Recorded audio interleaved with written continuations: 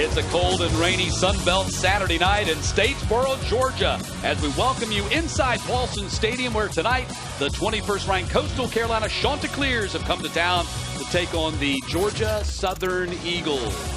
And good evening, I'm Matt Stewart, joined by Danny Wan. Danny, the big news on campus in Georgia Southern this week, the hiring of Clay Helton as the new head coach. Very unique perspective for him, as the players on the team right now are now auditioning for next year. He was named head coach on Tuesday, had a press conference on Thursday, and a unique situation for Clay Helton. He gets a chance to watch the final 4 games of the regular season. Normally, a coach would come in as soon as the season is over, but a unique situation for Clay Helton, and we'll get a chance to talk to him later on the broadcast tonight. Meantime, the Coastal Carolina Chanticleers still in the mix for the Sun Belt East title. They need to win out, get some help with App State, and bigger news tonight as the player of the year, their quarterback Grayson McCall is out with an injury. Bryce Carpenter is going to get the start. Carpenter was a starting quarterback for Coastal Carolina in previous years before Grayson McCall stepped his foot on campus in Conway, South Carolina. And get this, Carpenter played against Georgia Southern 2 years ago in Statesboro on a rainy Saturday night. That game resulted in a triple overtime victory for the Eagles. So we'll see what Carpenter is able to do as the Chanticleers start out their final stretch. It's the Coastal Carolina Chanticleers and the Georgia Southern Eagles on Military Appreciation Night. Eagles trying to snap a 3-game losing streak. Chanticleers going for win number 8. 8th all-time meeting. Opening kick is coming up next.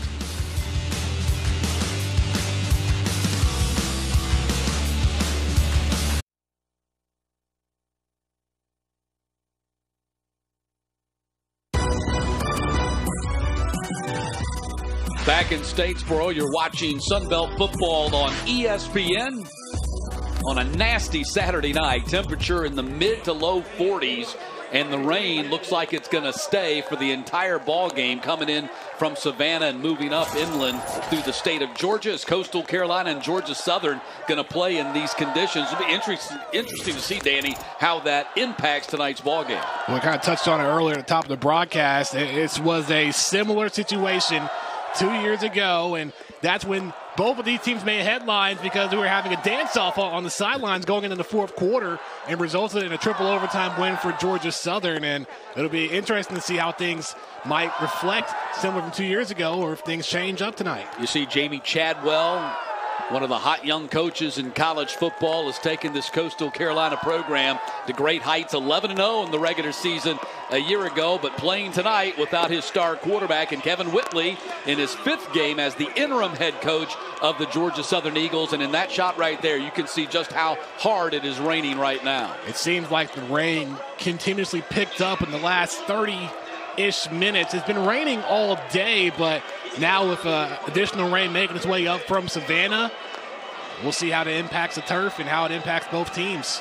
Britton Williams has it teed up and ready to go for the Eagles, looking to snap that 3-game losing streak that has dropped their record to 2-6 and 1-4 in the Sun Belt East, 5th place in the division. And Coastal, App State has already won today, so Coastal needs to win to keep pace. Of course, the Mountaineers beat the Chanticleers a couple of weeks ago on a last-second field goal. They're going to run a reverse on the kickoff. And out across the 30-yard line and stumbling up to the 40-yard line on the return, the Chanticleers, and great field position as Braden Bennett took it up close to the 40-yard line, and some talking going on at the end of that opening play. It's already started right on the kickoff. And how about that for Coastal Carolina going with some trickery on the kick return? So we'll see how the Chanticleers respond with Bryce Carpenter at quarterback, the senior out of Sarasota, Florida, and Venice High School. But he has been in this role before, just not much this year. Pretty much just mop-up duty so far this season. He did play a little bit against Troy last week, didn't throw any passes, had 2 rushes for 12 yards. Overall, as you see his number, he's only completed 11 passes out of 19 total attempts, but he has 2 touchdowns, and as we mentioned, he was a starting quarterback a few years ago. And he did play against Troy, as you just pointed out, and that was the play that it appears that Grayson McCall was injured on against the Trojans.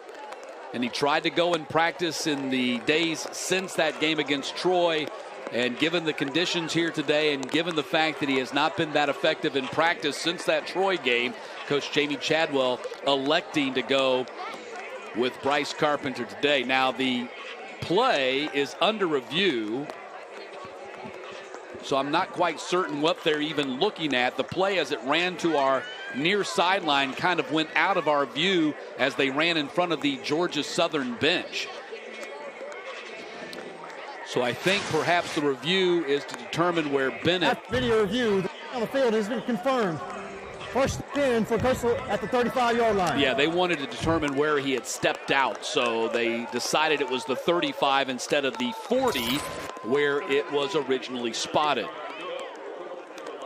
With Carpenter starting, we spoke with the co-offensive coordinators for Coastal Carolina. They mentioned that, you know, there's no selfishness between the quarterback room. It's all selfless. They never talk about getting more touches. They're always there to support their teammates, and it gives them a lot of confidence. Also for the Chanticleers tonight, Danny, no Reese White as he is injured, and Bennett gets the first toss of the game, and he gets 10-plus out close to the 50, more like a 15-yard gain for Braden Bennett, the redshirt freshman, getting the first carry of the contest. We're going to see a little bit of Bennett throughout this game for the Chanticleers, along with McCall out. Reese White is not playing in today's game, and he had 7 rushing touchdowns on the season. Just great spacing for Bennett on the first down run. So Bennett, after returning the opening kickoff to the 35, picks up close to 18 on that play as they spot it at the 47, 1st and 10 for the Chanticleers. Carpenter on a quarterback run. And Carpenter gets dropped at the 44-yard line. Randy Wade and Eldrick Robinson in on that tackle for the Eagles. Carpenter can run the ball when needed for the Chanticleers. That time had plenty of space, tried to move a little bit upfield, got a gain of 3. And for Georgia Southern's defense, Eldrick Robinson, who made the tackle, has continued to improve since earning the starting job a few months ago. 2nd down and 7. The Eagles have been going with freshman inside linebackers most of the season now. And Carpenter on another run. And that's C.J. Wright, who we thought might be done for the season when he suffered a knee injury last week against Georgia State, but right back out there in the starting lineup today.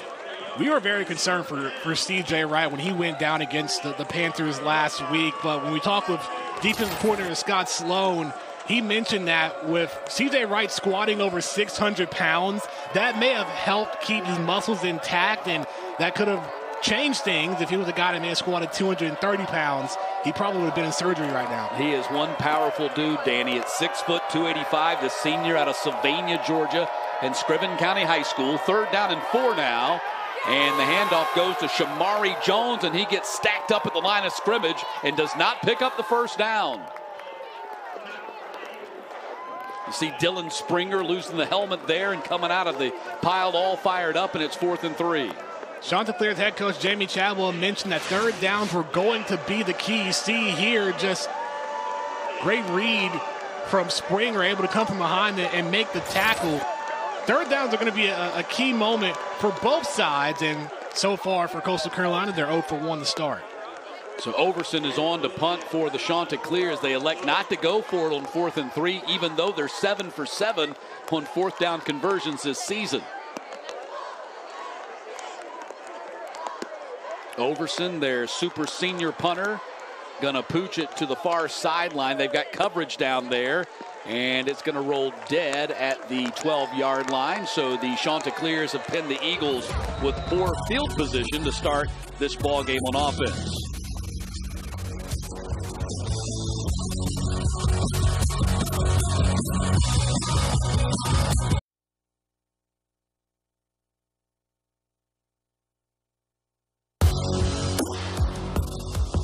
And there's the new head coach of the Georgia Southern Eagles, Clay Helton. Most recently, the head coach at Southern Cal, actually spent more than a decade with the Trojans, moving up the ranks from quarterbacks coach to OC to head coach until September. Even though he's been out in Los Angeles for the last 10 years, he was born in Gainesville, Florida, and he spent some time at Duke and also at Memphis. So good to be back in the South and with Georgia Southern moving forward in 2022. Justin Tomlin on the run right there. Gets tackled by Teddy Gallagher. A short gain for the Eagles on their first snap. Yeah, he comes from a coaching family. His dad, Kim Hilton, was the head coach at the University of Houston, and he's moved around the ranks. He's been an assistant coach. My first cross pass with him when he was the OC at Memphis a decade ago before taking that Southern Cal job. But a very unique situation, as you touched upon it in the open, Danny. Usually head coaches are hired at the end of the season. He comes in with a month to go, so he gets to observe these players not only playing, but also practicing, in meetings, just walking around campus. He gets a unique perspective that most new head coaches don't get to enjoy. Also, keep in mind, he is hands-off with the team in the Final Four games. He wants to honor the coaching staff and honor those players to finish out the regular season. But he will be watching. Logan Wright on the run, going to get cut down, and that's going to be fourth down. Great defensive pursuit there by Jeffrey Hunter and to Jordan Strong, and it's going to be fourth down, and the Eagles a 3-and-out. Quick 3-and-out. Had a Tomlin with a 3-yard loss, and Logan Wright in the last 2 carries had a gain of 3, but then was sent back 1 yard. So good start from the Chanticleer defense. They're multiple front, but they use 3 down linemen for the most part and then have different linebackers and different schemes that they may show, which makes them so dangerous, and they only give up 18 points a game as well. Here's Anthony Beck. He's one of the top punters in the entire nation, up for the Ray Guy Award, Ray Guy Punter of the Week this past week. And he blasted out of there. Kick goes all the way to the other 40 where it's fair caught by Javon Hiley, and will step aside as the Chanticleers get ready to come out on offense for the second time.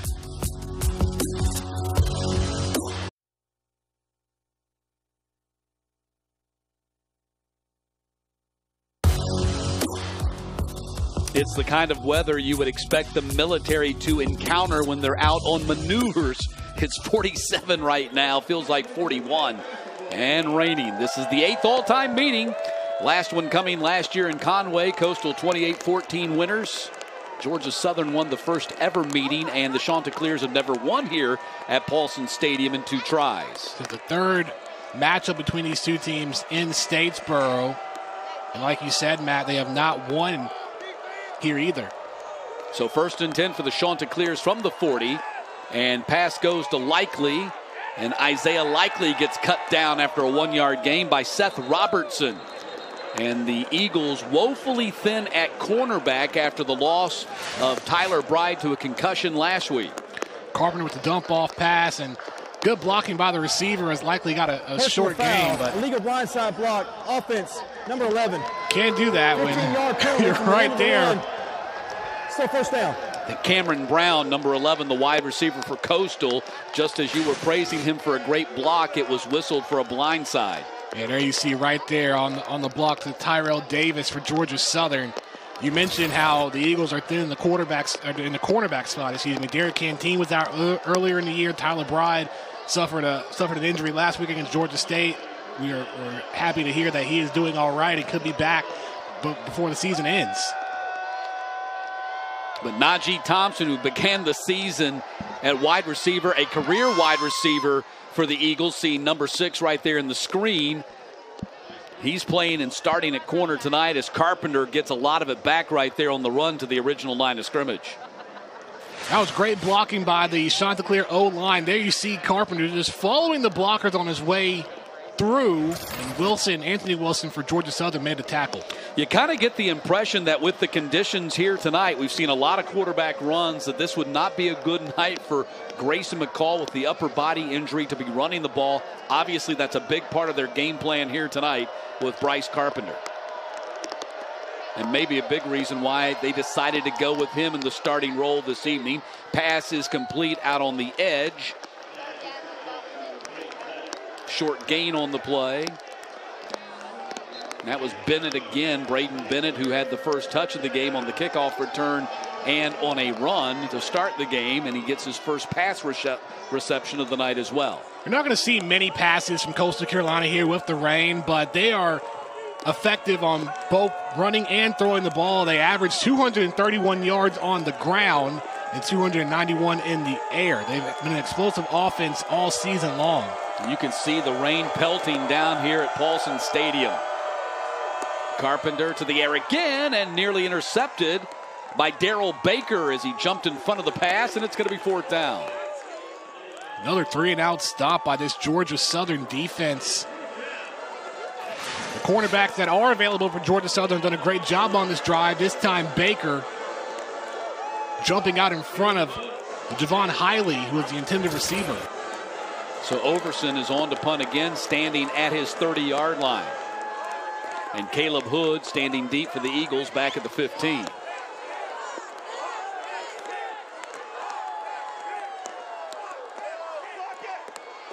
Line drive kick that barely clears the line of scrimmage. Going to continue to bounce. A rugby-style kick that ends up rolling dead at the 12. So about the exact same field position the Eagles had for their first possession they'll have for their second after this timeout.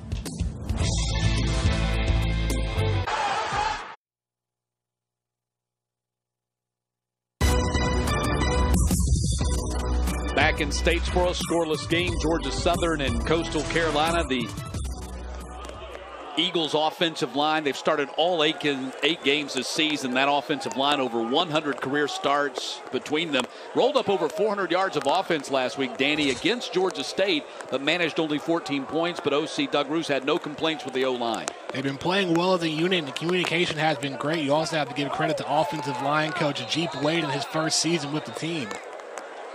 Seems like going to be a false start on one of the O-linemen for Georgia Southern here. That's what happens when you talk good things about it. 5-yard penalty. First down. Couldn't see who they identified as the offender there, but that's going to back the ball up to the 7-yard line.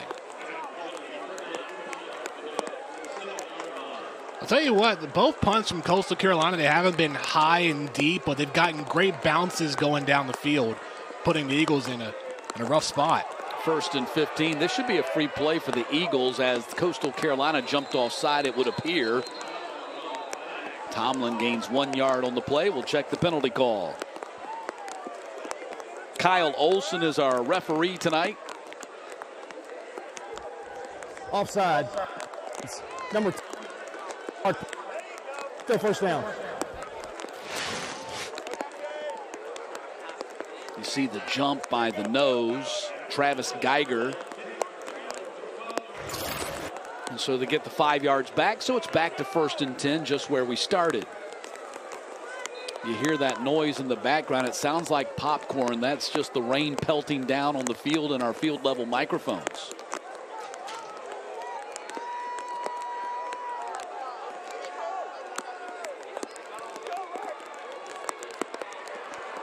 So Tomlin gets dropped for a loss back at the 9-yard line. Silas Kelly with the TFL.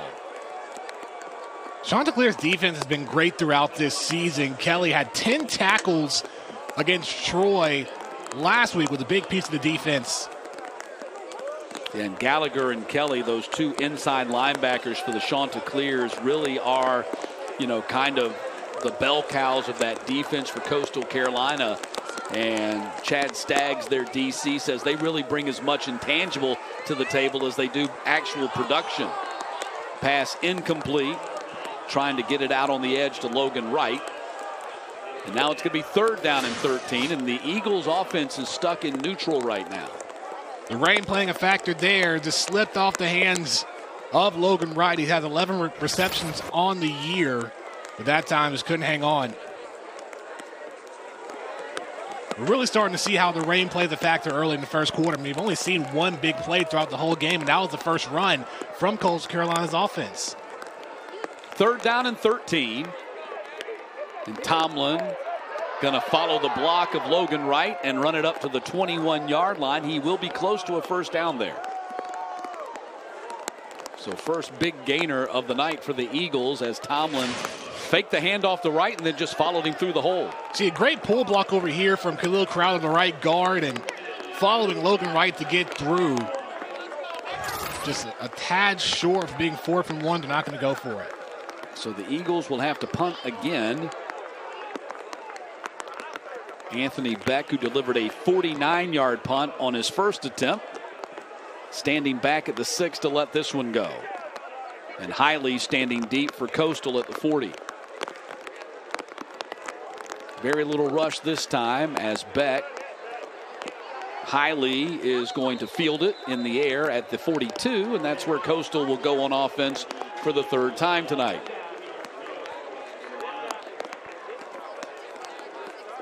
So Coastal going back on offense here for the third time at the 42-yard line, as we are now joined in the booth by Clay Helton, the new head coach of the Georgia Southern Eagles. We're trying to get situated here. Good to see you, Clay. Good to see you. And tell us what it feels like to be the new head coach of the Georgia Southern Eagles. You were greeted by a rainstorm, and the crowd gave you a nice standing ovation and a cheer as they introduced you to the crowd here at Paulson Stadium a few moments ago. Just excited, humbled to be a part of this tradition of excellence that's been Georgia Southern over the last 40 years. And just the fans, how great they've treated me, my family. It's been a humbling experience, and just looking forward to getting started. How's it feel to be back in the South? Oh, my gosh. Back home, right? I tell you what, I think I drank 2 gallons of sweet tea yesterday when I landed. So it's great to see how important Georgia Southern football is to this fan base and what it's about, and looking forward to getting going and being there for them. So the Chanticleers back on offense, and the gang tackling there by the Eagles. So kind of take us through how this is going to work. This is kind of unusual that a coach gets hired in the middle of the season. Typically it comes after the season. So a little bit of a unique opportunity for you to observe things, evaluate things, and check out players, not just in games, not game tape like you typically would do, but in games, practices, classrooms, meetings, the whole thing. Yeah, so because of Jared Benko's proactiveness, it really allows us to evaluate our current players, see where our strengths are, see where our areas of growth are, but really start our recruiting process also over the next 40 days. So a lot of advantages to being here early. So third down here, 3rd and 4 for the Chanticleers. Carpenter scrambling and throwing low, and that's going to be incomplete. Shamari Davis, the intended target. And it's going to be 4th down in another punting situation here. Kind of miserable conditions, so you get to see Georgia Southern trying to perform here tonight. Not only Georgia Southern, but also Coastal, future opponent for you, under some pretty adverse conditions. Yeah, definitely. I've always said we don't got to be here, we get to be here. So to be here and watch this team play and see the spirit that they're playing with defensively, playing really good football right now, it's exciting as the next head coach. So Overson on to punt again, and end over end kick. Caleb Hood looks up into the rain and fields it at the 16-yard line. And so the Eagles go on offense for a third time here, again with poor field position as they've had for their first 2 possessions as well. So I know a lot of Georgia Southern fans are very interested to know, what will the Georgia Southern Eagles look like offensively and defensively under Clay Helton? Yeah, definitely. You know, I've been an offensive coordinator for a long time. I've always believed that you play to your strengths. And when I look at this football team and look at the depth at running back and how talented the run game can be, you can lean on that run game. But also I think that we have some explosive weapons that are going to allow to be able to push the ball down the field vertically and be able to use those quarterbacks, to be able to throw it over your head, throw it over their heads as we're running the football. So excited about using both those attributes. Run up the middle by Gerald Green as he takes it up close to the 25-yard line. You mentioned recruiting. The first signing day, there's 2 of them. The first comes in the middle of December. When does that start for you, or has it already started? Have you already started making contacts and reestablishing connections in the Southeast? Yeah, definitely. It started this morning, to be a fact. We had about 5 hours worth of recruiting this morning, of being able to visit with our current commitments as well as kids that were on campus. And it's really one of the big advantages of taking this job early is to be able to establish those relationships about 40 days out from the early signing day. Gerald Green on the run right there, and that picks up a first down for the Georgia Southern Eagles. In a moment here, I'm going to let you kind of break down some plays as we watch it while I ask you these questions as as well. But I said reestablish connections. Not really, because you've been recruiting the Southeast for a long time, even as the head coach at Southern Cal. Typically, as the Trojans head coach, you guys came in and got big-time prospects out of the state of Georgia quite regularly. Yeah, well, the first half of my career was all in the Southeast, and now having the opportunity when I was at USC to recruit nationally, this has been a great area. And you know the recruiting base, the state of Georgia, the talent base that it has, as well as the surrounding states. You could basically draw a 250-mile circle around Statesboro and get a lot of great talent to build a championship football team. Well, kind of tell us how this all came about, because as I mentioned, the timing is a little bit unique and unusual as to how things usually operate with a guy getting hired. You were available as of September, so when did things start clicking and this start all come into play? Yeah, this came up possibly about 3 weeks ago. It started with a simple phone call by Jared that was supposed to be a 10-minute phone call, turned into over an hour, and just to see his vision of what him and Dr. Marrero want this program to be really heightened my attention. Went through basically the interview process, met with the committee, met with the leaders of Georgia Southern, and just fell in love with it. Like I told Jared, if given the opportunity, I'd walk from California to get here, and I'm so glad to be here and be with this football team. So 1st and 10 for the Eagles here. Kind of scout this play for me right here. Yeah, a little RPO out to the field. Good job of breaking the tackle. You hope to get those one-on-one situations, be able to read the alley defender. Good job. Good job right there by Justin, being able to read that alley defender, getting it out in space, and way to make a man miss. Yeah, and Tomlin coming off a career-high passing last week despite the loss to Georgia State. He's really started to develop as a passer as the opportunities have come to him more and more. Yeah, definitely. I think, when you talk about this run game that we have, the ability to create those one-on-one situations out there and hit them is ultra important in being able to be an effective offense. So 1st and 10 from the 49-yard line, and the keeper, and Tomlin drops the ball, but is able to fall right back on top out of the 49. When you were talking, you said we. How unusual is that? Or are you already getting accustomed to the we part when you talk about Georgia Southern? Well, I say we because anytime you get to get in front of kids like I did the other day in front of that team meeting and start developing those relationships and shaking kids' hands and tell them how excited you are. I've reached out to all our kids, and being able to just start building those relationships are important. So, yes, it is we, and cheering hard for them tonight. 2nd down and 11. Tomlin running option here, going to keep it and run it down to the 44-yard line. You join Georgia Southern in time for 4 new members to be joining the Sun Belt Conference here over the next couple of years. James Madison today just formally introduced, and I think the Sun Belt here in this new realm of expansion, realignment, has positioned themselves as certainly maybe the top group of 5 conference in the nation. Without question. It's one of the reasons that really intrigued me about this job. I think Commissioner Gill's done an unbelievable job. While you've seen other conferences break up, this conference is becoming stronger with the teams that brings in and the coaches that it's bringing in. It's going to be one of those elite platinum conferences that really set the standard for college football. Jalen White on the carry right there. And it's going to be 4th down and about 4 to go. And let's see what the Eagles do right here. Looks like they're going to bring the punting unit on. I had the opportunity to host the Sun Belt Awards Banquet in Atlanta this week and saw Commissioner Gill. And I really believe the forward thinking that he and the Sun Belt presidents and athletic directors had last year in the middle of the pandemic really positioned this conference for what we're now seeing with the expansion, the 4 new members, and the ascension of this conference. Yeah, there's unity among the school presidents of the leadership and alignment in its vision of what it wants to be. So not only is it a strong conference, it's becoming even stronger with the teams that are coming in, the coaches that are coming in. 5-yard penalty, remains 4th down. So this will give Anthony Beck a little bit more room to work with.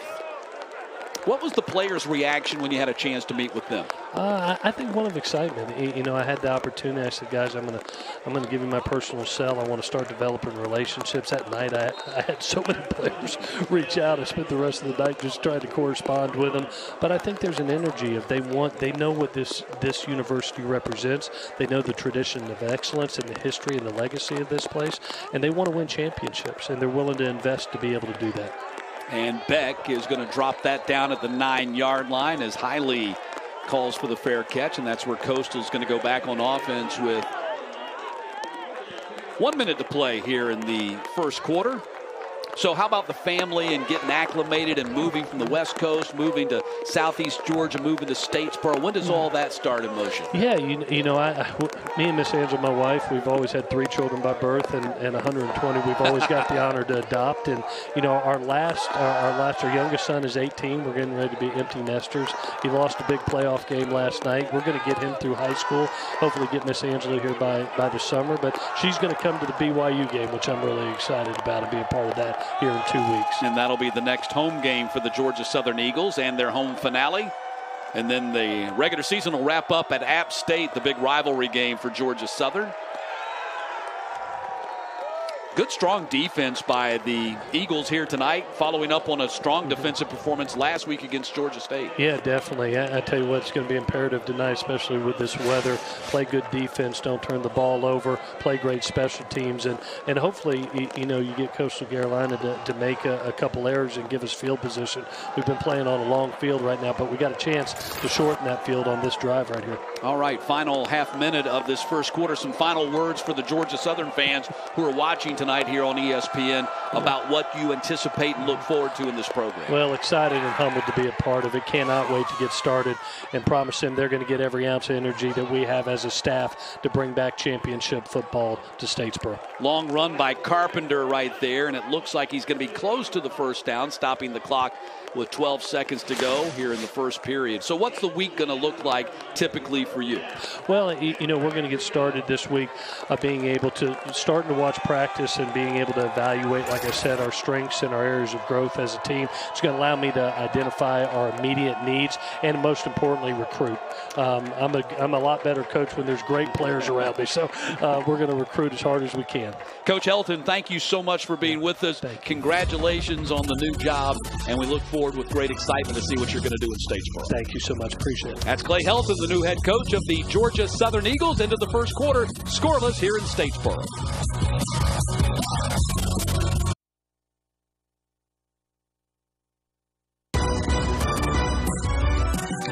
Start of the second quarter and an absolute deluge here in Statesboro right now. Matt Stewart along with Danny Waugh. No telling what's going to happen tonight under these conditions. So far scoreless after 15 minutes. It's 3rd down and 1 for Coastal as we start the second quarter. And Carpenter's going to run for a first down up to the 30-yard line. Anthony Wilson making the tackle. He waited to the very last second. He thought he was going to pitch it out. Instead, kept it, and a flag's on the play. Holding. Offense. Wow. Number 79. 10-yard penalty. 3rd down. And it's not just rainy. You can see the pants legs of our referee whipping in the wind right there. And you see there was the hold. You see Stephen Badowski, the right tackle, hanging on to the jersey. He's going to send it 10 yards back. So instead of a first down, now it's going to be 3rd down and about 10. A little bit more than 10, a fraction more than 10 at the 10-yard line. And if you're wondering why Bryce Carpenter is at quarterback for the Chanticleers, if you just tuned in, Grayson McCall ruled out about 45 minutes before kickoff, the result of an upper body injury, and he's listed out indefinitely. They don't know how long he's going to be out, whether it's just this game or perhaps the rest of the season. He was injured originally against Troy, tried to practice this past week. I think weather conditions has also kind of played a part in the decision here tonight, knowing that your quarterback's probably going to be running the ball even more so than usual. It's possible, and we were told that he fought so hard throughout practice to try and be on the field tonight, but pretty much a safety precaution right now. As you kind of mentioned, we don't know how long he is out for, but keeping him out here tonight, just a safety precaution, and we'll see what Carpenter can do going forward. Of course, the Chanticleers have the luxury of the senior, Bryce Carpenter, who's got plenty of action under his belt in the past. Throws low right there, however, for Cameron Brown, and it's going to be 2nd down. Coastal has really not been that effective. Neither team has in the passing game so far. That's probably not a news flash given the weather conditions, but Highly and Likely have not been involved much at all. Likely has 1 catch for 1 yard, and Highly, their top wide receiver, who averages right at 100 yards receiving per game, has not been targeted yet. Just shows how much the rain is playing a factor, because that was a great throw from Carpenter. A little bit low for Brown to make a reception, but with the rain, it kind of slipped out of his fingertips. 2nd down and 10, and Shamari Jones runs right into the arms of Eldrick Robinson and picks up about 7 on the play. It's always the next man up mentality, and we've seen that throughout Georgia Southern's defense. Robinson, one of the guys that really stepped up, even only just a freshman, but he's made some big plays on the defensive side for Georgia Southern throughout the season. So 3rd down and 3, we'll call it, from the 30-yard line. And again, the Chanticleers also without Reese White tonight. So their top 2 backs, White and Jones. White not available as well because of injury. It is an absolute mess down there on the field. And I believe a timeout's going to be called by the Chanticleers on 3rd down and 3.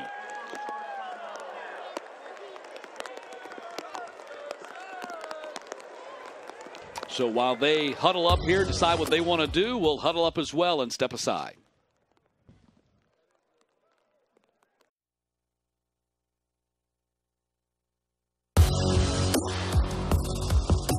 Back in the Burrow, 3rd down and 3 coming up for Coastal Carolina. Scoreless ball game here through the first 17 minutes. It's 3rd down and 3 for Coastal Carolina. They've been effective on 3rd downs this season. 58% efficiency throughout the year. Let's face it, Danny, they're effective in everything they do. They average over 500 yards of offense per game. Yeah, but so far tonight, just 1 of 4 on 3rd downs.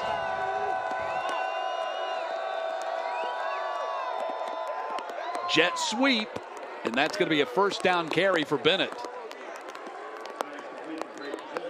So with Reese White out, Jaden Bennett is going to get a lot more carries here tonight. That was his 2nd rush of the night. He also has a reception as well. You can't throw the ball as much. That's when you can open up your playbook with some of your trick running plays. And that's what the Chanticleers did right there on 3rd and 3.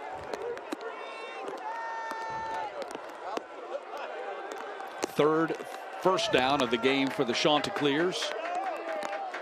1st and 10 from the 35. Shamari Jones, 1st down run up across the 45 and up to the 47. Tackled by Quinn Williams. He was the leading rusher for the Chanticleers last week against Troy. Had 14 carries for 95 yards. Plenty of open field. Almost a missed block there from Likely. Could have been more for Jones. And Jones also had 2 touchdowns in the win over Troy last week. Jones, a senior out of Pensacola, played at Tate High School, stopped off at Independence, Kansas Community College before signing with Coastal Carolina. Chanticleers at 7-1, 3-1 in the Sun Belt. Need a win here tonight to pull back even with App atop 1st place in the division, and Bennett cannot hold on to it. And then Darrell Baker comes up to make sure that he could not get a handle on it. When we spoke with Jamie Chadwell about the loss to Appalachian State, he said it was tough because they had a chance and their confidence wasn't broken, but it was questioned. Carpenter's throw was a great throw over to Bennett. Bennett just cannot hang on. Just the rain just continuing to increase throughout this game. Yeah, no sign of it stopping. It's supposed to rain all the way through tonight. 2nd down and 10. They had some heavy bands down around Savannah about an hour before kickoff. And likely that those might be migrating north inland here. And what we're getting right now, Shamari Jones slipping on the turf. And it's going to be 3rd down. Dylan Springer was there as well. The Eagles defensive line, such a veteran group. Springer was getting blocked by Likely. They got pushed in, resulting in the slip up. Springer, 5th-year senior out of Midland, Texas High School, Trinity Valley Community College. 3rd down and 11. And Carpenter gets away and throws complete to Shamari Jones. And that will be a 1st down, but he, I think, was across the line of scrimmage when he threw that ball. There's a flag down at the line of scrimmage. I think he was at least a step over the line of scrimmage when he delivered that ball downfield. So I believe the call will be illegal forward pass. Seems what the officials are discussing there. It was a good throw from Carpenter just to try to keep the play alive. During the play, the quarterback went beyond the line of scrimmage and threw a forward pass. That's an illegal forward pass. Offense, number 12. 5-yard penalty from the spot of the foul. Loss is down. 4th down. So a huge penalty right there. The line of scrimmage is a 47. Got out of Ellis, and right just about the 48 is where he threw it. So thought he had some space to get it out. Just a little bit out of place. So Overson on to punt. This will be his 4th punt of the game, average of 35 plus. He's put 3 inside the 20-yard line already tonight. Heavy rush, and he gets it out of there. This one's going to be inside the 20 again as it kicks and rolls about 8-9 more yards. He's really kind of mastered that bounce and roll with that kick. Eagles going back on offense. 4 minutes and a half into the second quarter when we get back.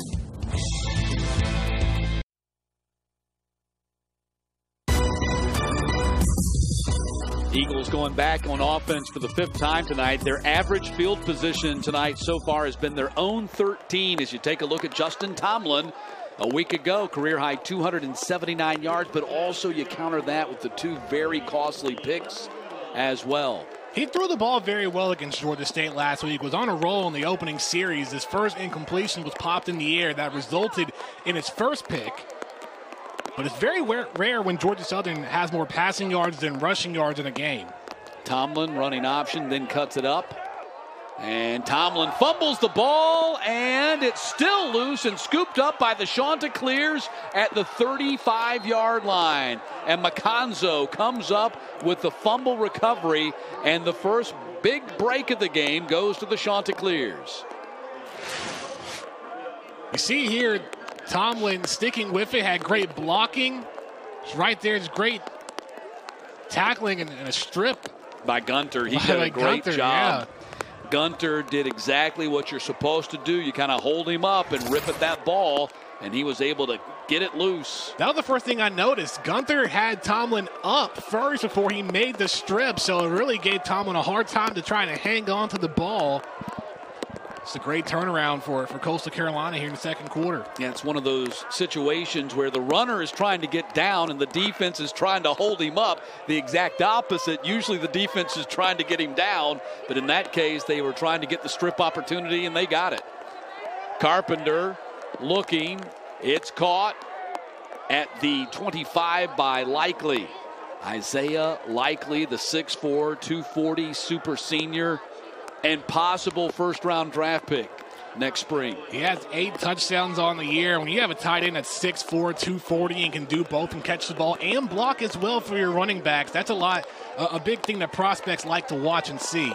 He's got a great opportunity to be a very high draft pick in May. 1st and 10, ball at the 25. Rain continues to pelt down here at Paulson Stadium.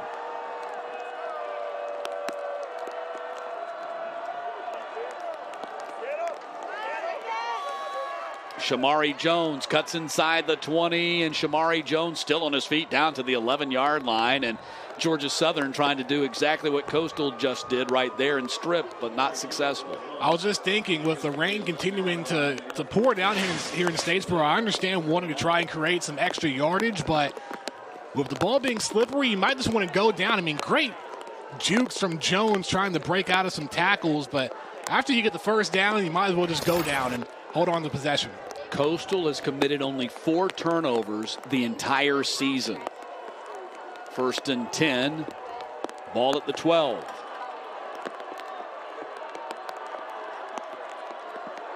Looking, firing, touchdown Coastal Carolina. Cameron Brown on the receiving end of that 12-yard touchdown strike from Bryce Carpenter, and Coastal turns the Georgia Southern turnover into points. 3rd passing touchdown for Carpenter, 3rd reception touchdown for Brown, and Georgia Southern sent the house on that play, and all you had was one-on-one on the outside. Beautiful slant route from Brown, and it's an easy opening in the middle for Carpenter to make the throw. And you got Cameron Brown, who's been one of their pleasant surprises this season, and they're picking on Najee Thompson.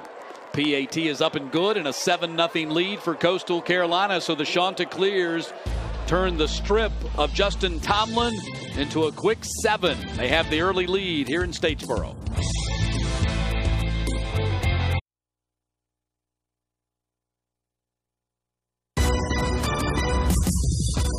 Three plays, 36 yards after the fumble recovery, and Coastal on top with the 12-yard touchdown pass from Carpenter to Brown. In a torrential downpour here in Statesboro, the 21st ranked Chanticleers have taken the first lead of the game at 7-0. Kieran Colohan has it teed up and ready to go for the Chanticleers. And the kick coming down at the 5, and that is fumbled by Caleb Hood. He'll pick it up, and he'll go down shy of the 15-yard line. So the Eagles suddenly having trouble holding on to the football. And once again, Georgia Southern, I mentioned their average field position has been about the 13. This is not going to be much better. It's going to be about the 15, it looks like. See, once again, rain playing a factor. Hood, after you pick that ball back up, get a couple of yards if you can, but go right down. You don't want to have another turnover as soon as you gave one up that resulted in a Chanticleer touchdown. So 1st and 10 for the Eagles. This is the kind of night in weather like this where you want to play an old-fashioned field position game. That's exactly what the Chanticleers are trying to do right here as Gerald Green gets blown up and dropped right away by C.J. Brewer. You had 2 men on each side pushing their way in on Coastal Carolina's defense right there. Both Brewer and another man for the Chanticleer was just right there to blow the play up. And blown up again. Yeah. Again, the Chanticleers, Macanzo that time feeding on defense, and the Eagles going backwards. Second straight loss on the play, 3rd down and long. A lot of veterans on the Chanticleers defense. I mean, you look at their linebacker group, all redshirt seniors or super seniors. They really know how to communicate and lead the charge. Big reason why they're ranked 21st in the nation. They had reached as high as 14th in the nation until that loss in Boone a couple of weeks ago. 3rd down and 11. Tomlin fires, sets up a screen for Caleb Hood. He weaves through the defense and lunges out to the 25-yard line, and he's got the first down. Hood has the ability to make people miss in open space. Last week, 6 receptions and 107 yards against Georgia State. Tomlin gets the ball out in time. Great blocking by the receiver. And how about the center, Logan Langmeyer, coming in for an extra block, giving Hood some time to get the first down. You know, last week we saw the Eagles effective in their passes to Caleb Hood and Amari Jones. We haven't seen him targeted yet tonight. But that was very effective against the Panthers last week. And again, over 400 yards of offense, the only 14 points scored. And Coach Doug Roos says, you know, that's really hard to do. It's hard to have that many yards and that few points. But it really goes back to lack of execution and turnovers once they got in the red zone. Got stopped on a goal line situation in that game, through a pick in the red zone as well. So 2nd down. Ball at the 25. 2nd down and 9 from the 26.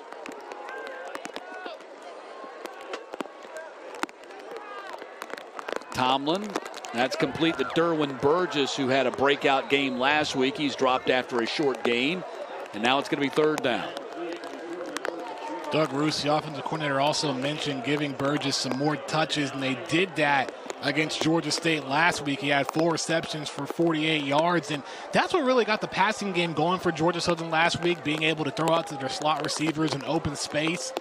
With a lot of rain causing some slippiness on the ball.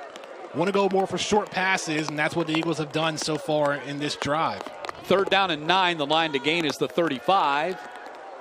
Tomlin stands in the pocket downfield, and it is caught by Amari Jones at the 50-yard line, and that'll be a 1st down. After 2 short passes, they decided to go deep, and Tomlin had plenty of space in the pocket, and that's how he got going against Georgia State last week, being able to find those open slot receivers. And you mentioned Amari Jones, and he had 5 receptions last week and gets his first tonight. Yeah, they've moved him from that running back position to a slot back position officially on the depth chart.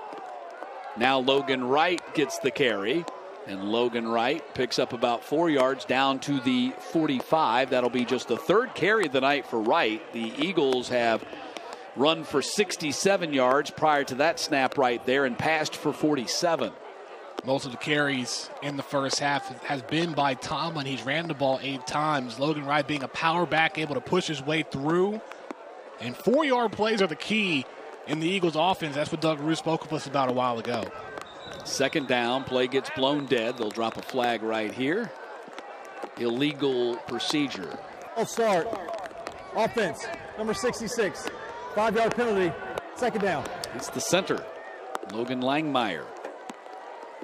And going back to Logan Wright for just a moment, Coach Roos called him an absolute stud. And, you know, he doesn't have that top-end speed, but at 6 foot 230, Coach Roos thinks he might get a look in NFL camps next spring and summer. If he had the top-end speed, he'd certainly be a high draft pick. And Tomlin has trouble with it and then does not get on top of it, and Coastal might have it again.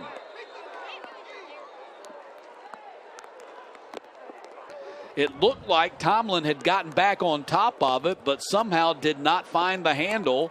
I'm not sure he had it. I think Coastal might come out with the ball here. Coastal does have it, it appears. Still no signal from our officials as they pull the players off the pile, and Coastal has it. So Coastal has recovered a 2nd fumble right here by Justin Tomlin. See, I thought he was on top of it right there, but he never did get control of it. He fell on it, and it bounced out from underneath him. He tried to, but right at the last second, he got hit. It's another turnover for Georgia Southern. Coastal's defense has played well. I mean, both defenses played well in the first quarter, and now Coastal Carolina is starting to gain some momentum in the second. Well, Georgia Southern's defense now has been put in a bad situation for a 2nd possession in a row. The previous possession, Coastal took over at the 35 because of a fumble and scored in 3 plays, and now they take over at the 40. So 1st and 10, Chanticleers. 4.5 minutes to play here in the 2nd quarter. Right up the middle, Shamari Jones, and a 1st down carry inside the 30-yard line. Jones right there following his blockers on the way through. 9 carries, 52 yards for Jones here in the first half. And he'll get it again. Finds a hole and cuts in it. And bounces down inside the 25 to about the 23. Coastal going no huddle here on these last couple of plays, really trying to catch the Eagles off guard and trying to capitalize off the turnover. They're not necessarily a big up-tempo team. They can do it, obviously, as we alluded to earlier. They do a lot of things really well. One of the top offenses, not only in the Sun Belt, but the entire country, averaging 44 points per game. 2nd down now and 5. 3:44 to play here in the first half.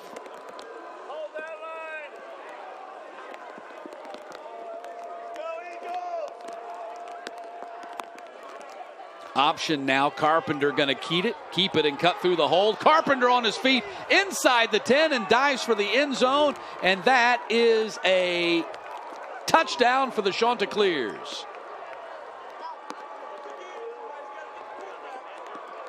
Great run by Carpenter to cut through the hole and find the end zone. 13-0 Coastal Carolina. How about that? 23-yard run for a touchdown. And, you know, we saw it earlier in the first quarter when Carpenter thought about pitching it out and kept it at the very last second. And, you know, once he got through that first level, he just followed his blockers, bounced outside, and that's a great run for the senior quarterback.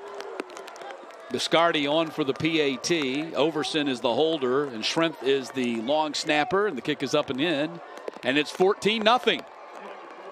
So Coastal twice now here in the second quarter has cashed in on Georgia Southern turnovers, and they now lead at 14-0. Carpenter, look at that little fake right through the hole, and 23 yards later found the pylon.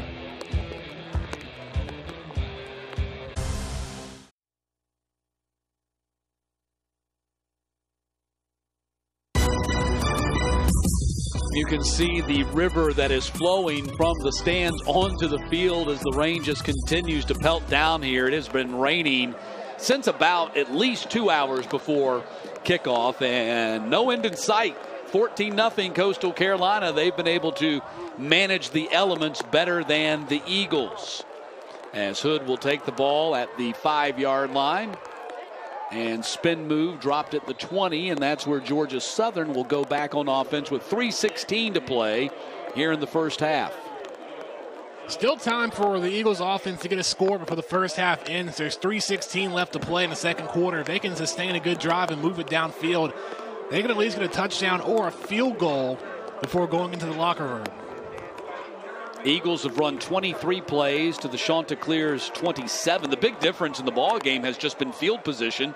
The Eagles have been bottled up in their own end the entire game, and Coastal has scored when been gifted with turnovers, taking over at the 35, scoring quickly, taking over at the 40, scoring quickly.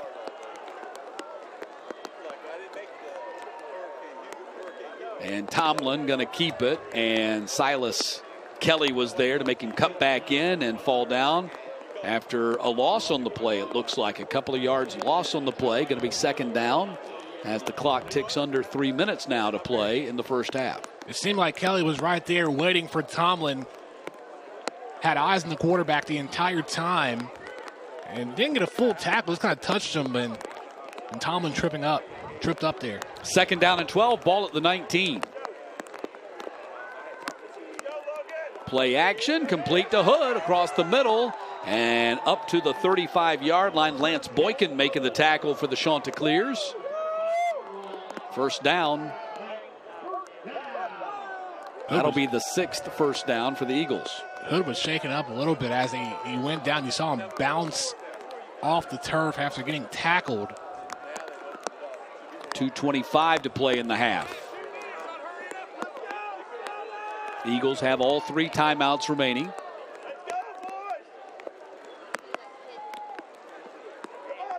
Logan Wright, right up the middle. Gerard Clark, the nose tackle there to make the initial hit. Pickup of close to 5 on the play. Second down as the clock now under 2 to go at 1:55.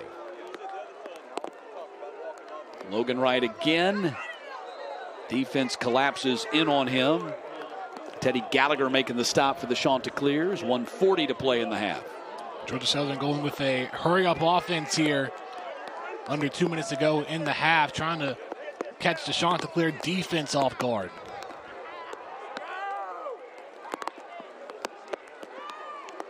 And Logan Wright gets hit in the back and stumbles forward. First down at the 47, and the Eagles hurry up to the line, stop the clock to move the chains. 1:24.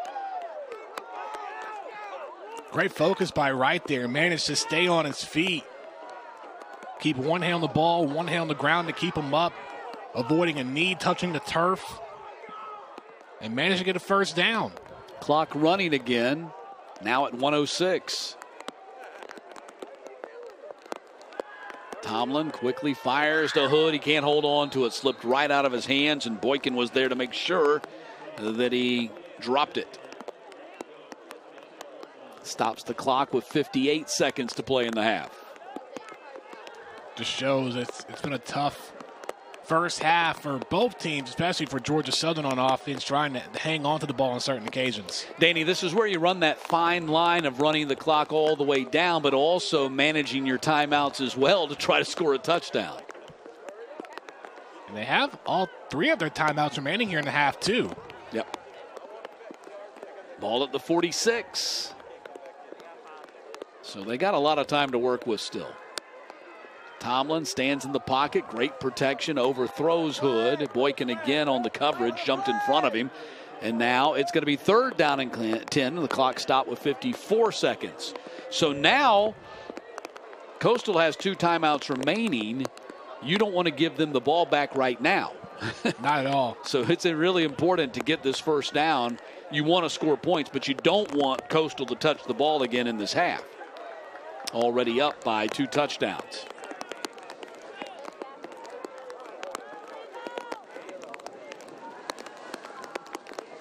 Tomlin going to take a quarterback sack. Wow.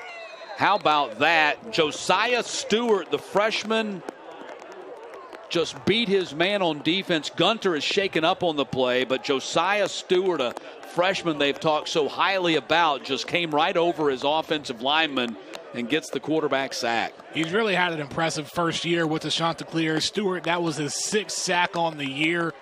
Tomlin tried to get it out in time. It seemed like when he was about to throw, Stewart came around to take him down. Clock running at 17 seconds. The Eagles can run it all the way down almost. There's 6 on the play clock. And they snap it with 2 on the play clock. And the kick is blocked. And it's recovered. And Shelton has it. And that's going to be a touchdown for Coastal Carolina.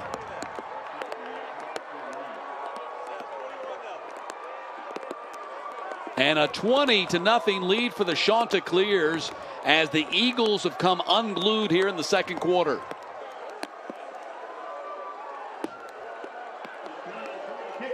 No flags either. That was a great block by the special teams for Coastal Carolina.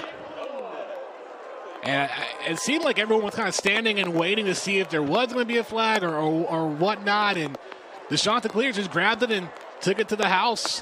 No time left on the clock here in the 2nd. Wow, Coastal has turned this scoreless game into a 21-0 lead in a very short time. And the end of the half, and what a disappointing way for the 2nd quarter to come to an end as Coastal and Georgia Southern head to their respective locker rooms. Big play by special teams. Turnovers costly for the Eagles here in the 2nd quarter, and a 21-0 lead for Coastal as we head to the break.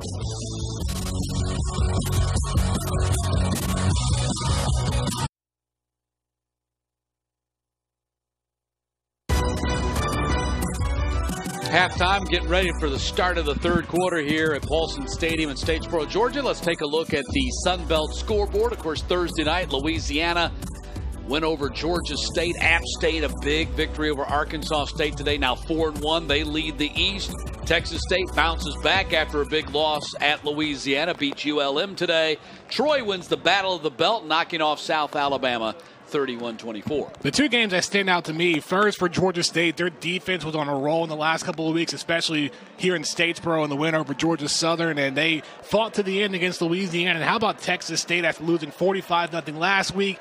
They answered the call and get a win over Louisiana Monroe. Appalachian State continuing to look strong and continuing to stay on top of the East Division right now as well. And the Eagles still have a date with Appalachian State on the final Saturday of the regular season up in Boone. And App State at 4-1 leads the East. Coastal Carolina trying to get back to 4-1 and a tie with App State with a win tonight. But regardless, they still have to get some help because they lose a tiebreaker with App State, having lost to the Mountaineers 30-27 on a last-second field goal a couple of weeks ago. Hopefully they can get it from either South Alabama, Troy, or maybe even Georgia Southern. That's the Mountaineers' final 3 games of the season. There's a look at those standings right now, and Coastal gunning for win number 8. That would tie them with Louisiana for the most overall. App, Coastal, Louisiana, the 3 teams that are already bowl eligible out of the 10 in the Sun Belt. And, of course, 4 new members of the Sun Belt. Today, the 4th of those 4 officially being announced as James Madison joins the conference. Just an exciting time for the Sun Belt going forward to at least 2023. James Madison, Old Dominion, Marshall, and Southern Miss. It's going to be exciting, especially in the East Division, when you see every year there is always a challenge for who can stay atop the East. Louisiana's handled the West for the last couple of years, but the East is going to be very exciting moving forward. Hood's going to take the kickoff from the 12, and Caleb Hood still moving his feet. up to the 32, and that's where the Eagles are going to go on offense. That might be their best starting position of the night.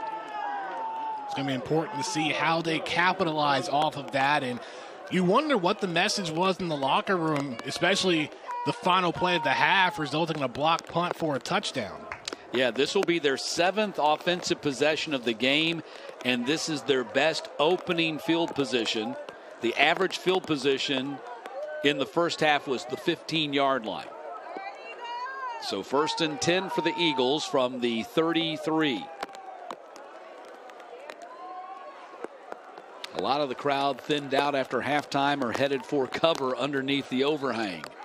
It has been a miserable night weather-wise, as Logan Wright on the carry gets dropped after a short gain.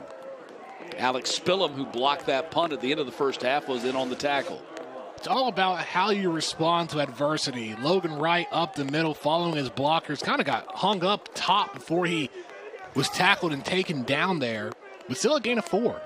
Tomlin 5 of 9 passing, 63 yards in the first half, 10 rushes for 39 yards. But 2 costly fumbles that led directly or indirectly to Coastal Carolina touchdowns. Gerald Green motors out to the 46-yard line before being tackled by Teddy Gallagher, but that'll be a first down. Joe Green has been known to make some big plays for the Eagles on offense, and that time just stayed with his blockers on the outside and waited for his moment. You had C.J. Brewer on the backside chasing him down, didn't get there in time. Green got 9 on the play, 5 carries, 22 yards for Gerald Green tonight. And again, of course, J.D. King is out, still nursing that sore knee. Amari Jones goes in motion behind the line, and right up the middle, Gerald Green. This time gets stopped by C.J. Brewer. Number 52, C.J. Brewer, super senior, playing in his home state tonight. Starred at Bowdoin High School in West Georgia, played for the Bowdoin Red Devils. The Eagles sticking with Green here in the second half, was able to spin out of 1 tackle on the outside. It's Kelly that got a hand on him, but couldn't hang on. 2nd down and 7. And Green bounces. He's in trouble. Gets away from the big man. Now just looking to salvage the play. Takes a loss on the play, but gets back close to the original line of scrimmage. He was about to take a huge double-digit loss. And managed to get through. That's just a missed block from Bo Johnson. Couldn't get there in time. And, you know, it's all Green here just trying to spin out of trouble and just find an opening. So 3rd down and 9.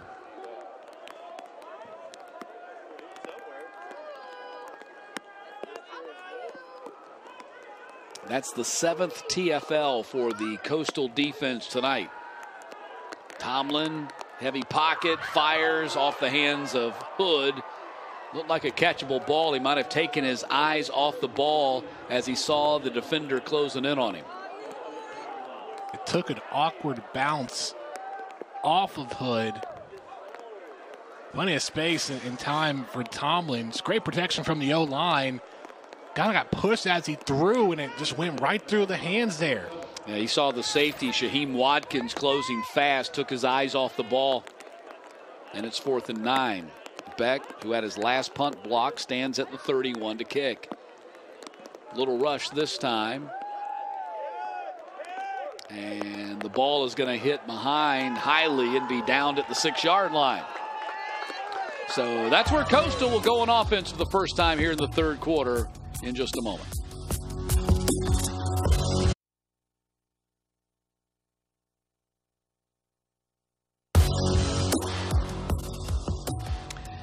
Bryce Carpenter getting the start here tonight in place of the injured Grayson McCall. You see his numbers in the first half, 6 of 10 for 47 yards. Ran for a touchdown and threw for a touchdown as well. 6 carries for 52. A solid performance in adverse conditions. A driving rainstorm that has lasted the entire game and expected to go until at least midnight here in Statesboro. Toss goes to Bennett. Bidden cut it back across the field. Spin move in the open field and looking for some blocks. And Bennett out across the 40 and up to the 41-yard line. Strong run by Braden Bennett. able to get the Chanticleers out of trouble. That was a great punt from Anthony Beck to put the Chanticleers in that field position, and Carpenter pitched it out in time before getting hit by Ellis, and that's just great running from Bennett. Spins out of a tackle, going to the outside. He had great blockers. He had 6 down linemen up front and provided a lot of space when Bennett was able to cut back towards the middle. 1st and 10. Shamari Jones right up the middle, crashes out across the 50 and to the other side of it. Back-to-back big runs by Braden Bennett and Shamari Jones get him from the 6 all the way across midfield on just 2 plays. Just solid running so far from Coastal Carolina. You know, once they got out of trouble, they can just really just relax, take enough time off the clock as they can. There's really no pressure right now for them.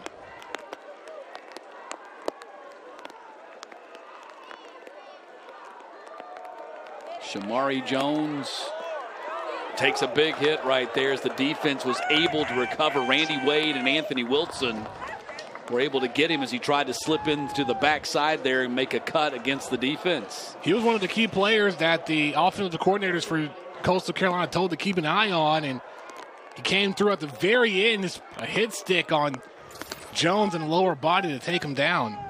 You see him shaking up, heading towards on the side. Second TFL for the Eagles defense tonight. Ball at the 49, 2nd and 11. Carpenter heaves it to the outside, and Cameron Brown. Najee Thompson making the tackle. Short pickup right there. Such a unique offensive scheme for the Chanticleers.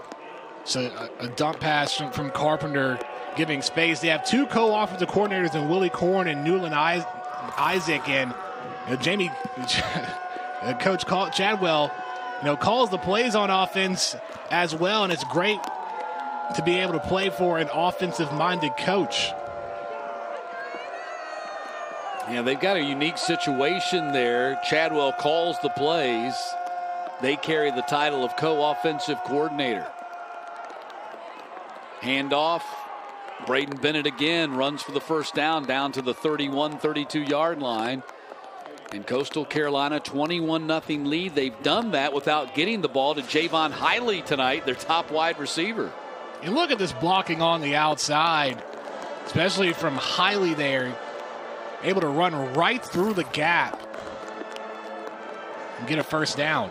And that's one of the things the coordinators talk to us about. Not only are they great pass runners, pass route runners, Hiley and Likely, but also great pass blockers out on the perimeter for the running game. Going for the home run, and there's Hiley. They're trying to get it to him right there. Just the second time they've thrown the ball his direction tonight. He knows that would have been a touchdown right there. Just didn't cut in close enough.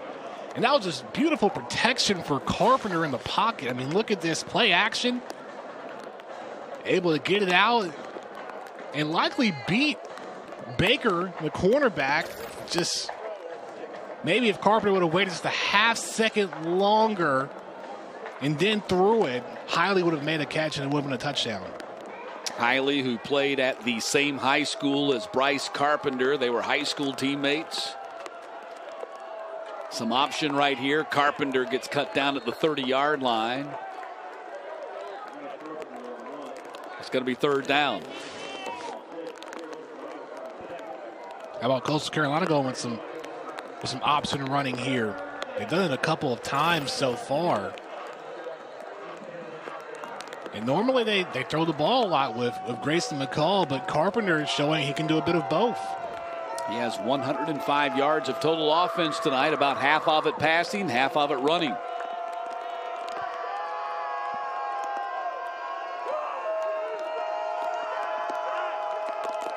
Chanticleers 3 of 7 on their thirds in this game. Wide open lane for Carpenter, and he's going to get the first down. He has done that so well tonight, scored only 23-yard touchdown run back in the second quarter, but he has done a very good job of just taking the open lane and finding the first down marker. With an empty backfield as well, they're expecting a pass on 3rd and long, but that just opened up the middle of the field.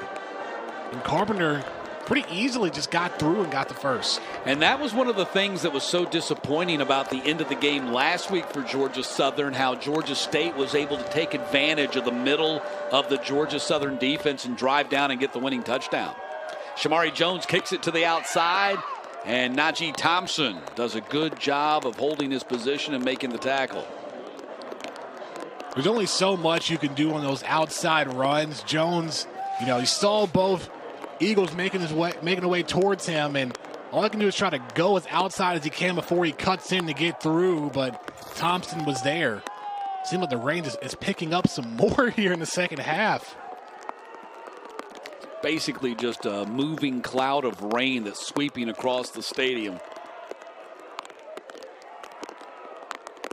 2nd down and 6. You can hear that popcorn sound. That's the rain hitting the field and hitting our microphones. And Shamari Jones down inside the 10 and close to the first down marker, and may have it depending upon the spot. Might be a little bit short. Looks like he will be by about a yard. This is going to be the 10th play, or that was the 10th play of the drive, and that's going to match the longest drive so far tonight for the Chanticleers. Yeah, the Chanticleers have nearly twice as many yards now as the Eagles in this game, 257 total. The Georgia Southern's 137. Now Braden Bennett back there, and he dives forward and gets that first down. Ben Tosway was there on the tackle. When it's 1 yard like that, the Eagles loaded up the box on the inside. Instead, they go with an outside run, and you see Bennett there just lean down, knowing he just needed to dive across and get that yard or two for the first. And hopefully Tosway's okay. He took a shot to the helmet as he ducked under and was making a low tackle. And we saw it was a similar situation last week with cornerback Tyler Bride, where he went for a diving tackle and caught a knee to the head. Luckily, he was responsive afterwards. Shamari Jones on the cut. Touchdown, Coastal Carolina. Shamari Jones takes it in. His first touchdown score of the night, and it's 27-0. 9th touchdown on the season for the senior. You see Jones cut towards the left side and just found open space, absorbed the hit from Thompson, leaning into the end zone for a touchdown. And that was a 12-play, 92-yard drive that took nearly 7 minutes. The previous 2 touchdowns that they did score were only 3 plays to get into the end zone off of the fumbles recovered by the Chanticleers. So that time a sustaining drive going all the way downfield, and great production from the Chanticleer offense. Showing that they can do it any way they want. 28-0 lead. Coastal Carolina up 4 scores here, getting late in the third quarter.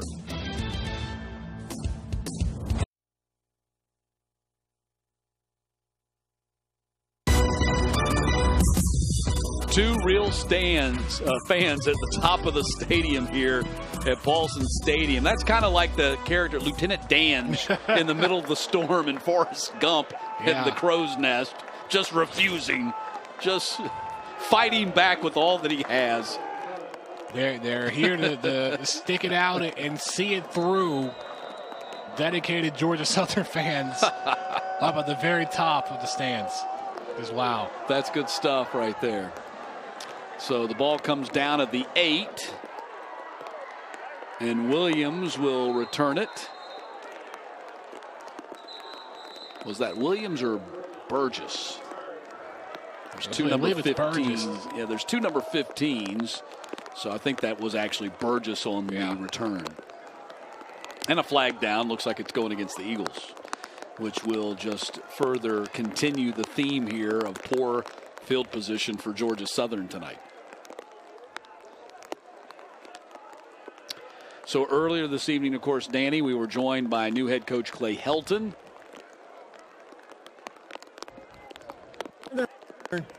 Personal foul, legal block below the waist, receiving team, number 10. Distance to the goal, first down, Georgia Southern. Take a look here on the outside left. Yeah, that's a block down low, and that's Darius Lewis on the receiving team for Georgia Southern there.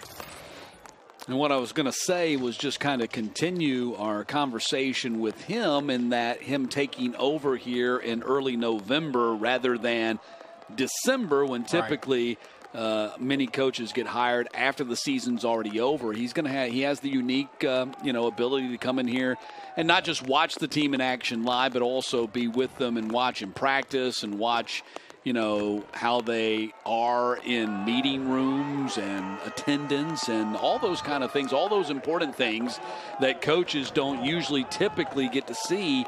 You don't get to see your team actually practice usually until spring football practice. I think that helps because it gives you enough time between the end of the season and then from spring practice to really figure out, okay, here's what we need to do here, here's what we got to adjust here, and how we can. You get an early start in making those adjustments for when you do coach the next season. So 1st and 10 following the pass completion.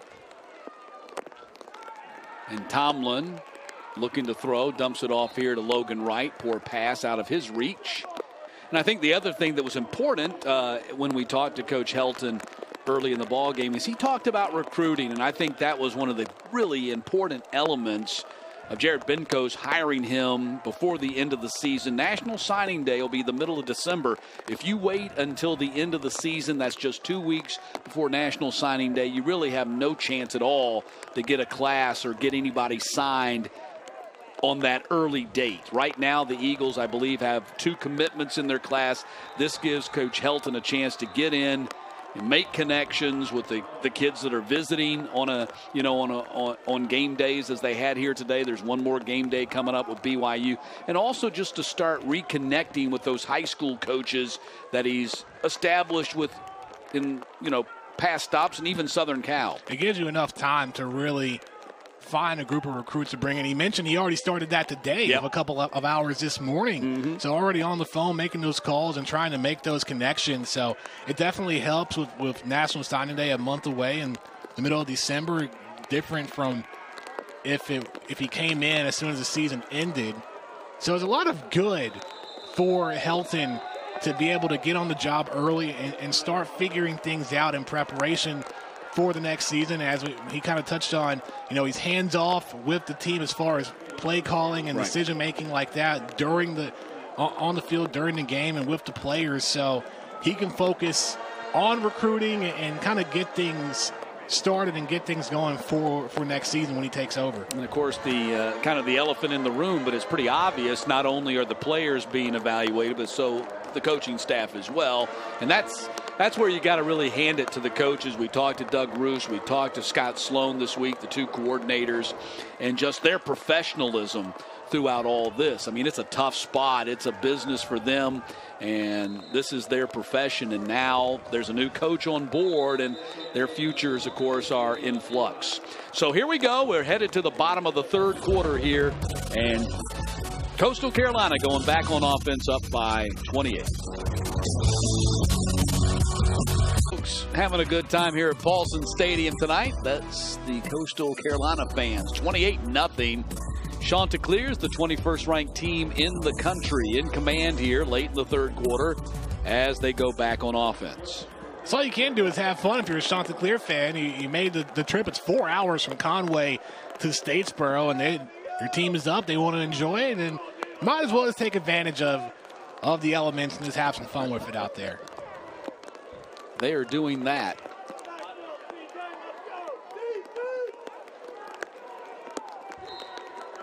Coastal has done a really good job of taking advantage of Georgia Southern mistakes tonight. Hiley hurdles the defender and close to the first down. I think this drive is where you'll see the Chanticleers try to utilize guys like Likely and Hiley a little bit more. Just great athleticism from Likely there. Wow, indeed. And he's a giant with incredible athleticism. Somebody's gonna take him in the draft. You have to believe that. Oh, absolutely. I mean, I think the question is, does he go in the 1st round? I mean, he's got the skill set. There's no doubt about that. And here is a fumble, and the Eagles, I think, have recovered it. I think they may have it. So the Eagles get their first turnover of the night. That has to help. And C.J. Wright came up with the ball as well. Let's see what happened here. You have Likely running across the middle. Yeah. And as soon as he went down, I think it was stripped out by Justin Ellis there. That was actually Tyson Mobley on the catch and run. Mobley, yeah. And then Mobley lost it trying to get a few more yards on the play. And a man down right now. I can't tell who that is right now. Najee Thompson, perhaps. Yeah, number 6, you're right. Najee Thompson.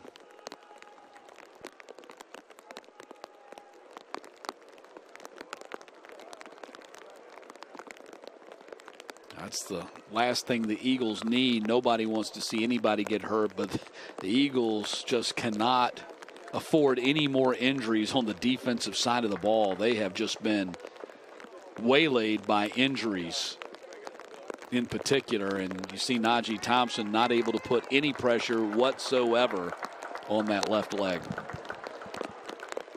He took over as the starting cornerback in the absence of Tyler Bride. Let's see what happens here on the bottom left side of your screen. Oh, no. Yeah, you can see it is not a pretty scene right there.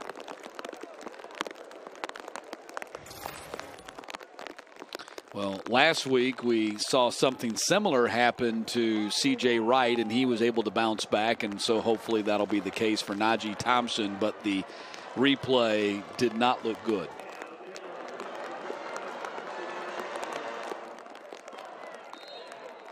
So the Eagles take over at the 45. Best starting field position of the entire game for them. Comes after the fumble by Mobley. And Tomlin going up top, and he throws it right back to the Chanticleers. Intercepted. Intercepted by Derek Bush, the corner. And the Eagles give a break, and they give a break right back to Coastal. Third turnover of the night for Justin Tomlin. You have to understand that the Eagles trying to go for a big play on first down off of a turnover, but Tomlin just overthrew his target in Hood. The defense for Coastal Carolina, that's been the big story throughout this game tonight, and special teams as well.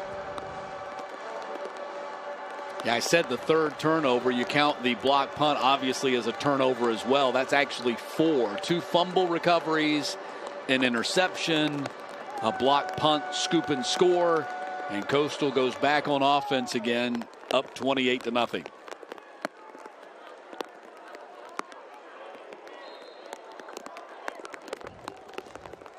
Nothing doing on the run right there by Shamari Jones.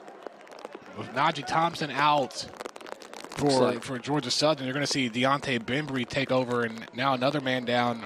Michael Edwards, he looks like he's favoring his left arm and shoulder. He looked like he was trying to come out, but nobody's come in for him yet. Yep, now they're coming in for him. So John Ferguson will check in for him. You see he's favoring that left arm. Carpenter gets a couple of yards on the play. That was Quinn Williams, I think, who tripped him up. Third down. Approaching the final minute of this third quarter. Defense has been hit by injuries all season long, so you talk about Michael Edwards and also Eldrick Robinson, the middle linebacker, the freshman. They were, before the season started, were running reps with the 4th team inside linebacker group, and then became starters just a couple of weeks later, trying to lead the charge in the middle. Third down and 5. Long pass and a catch by Latushko. And that will be a first down for the Chanticleers. Greg Latushko, senior wideout from New Jersey, ran it just long enough and far enough to pick up the first down. Final half minute of the quarter.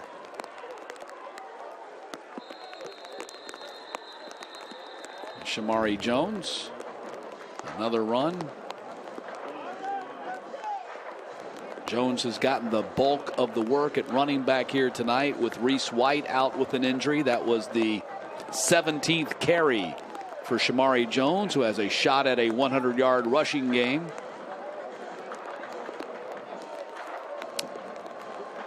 So he'll finish up that third quarter with right at 85 yards rushing, heading to the fourth, and a 28-0 lead for Coastal as we head to the final period.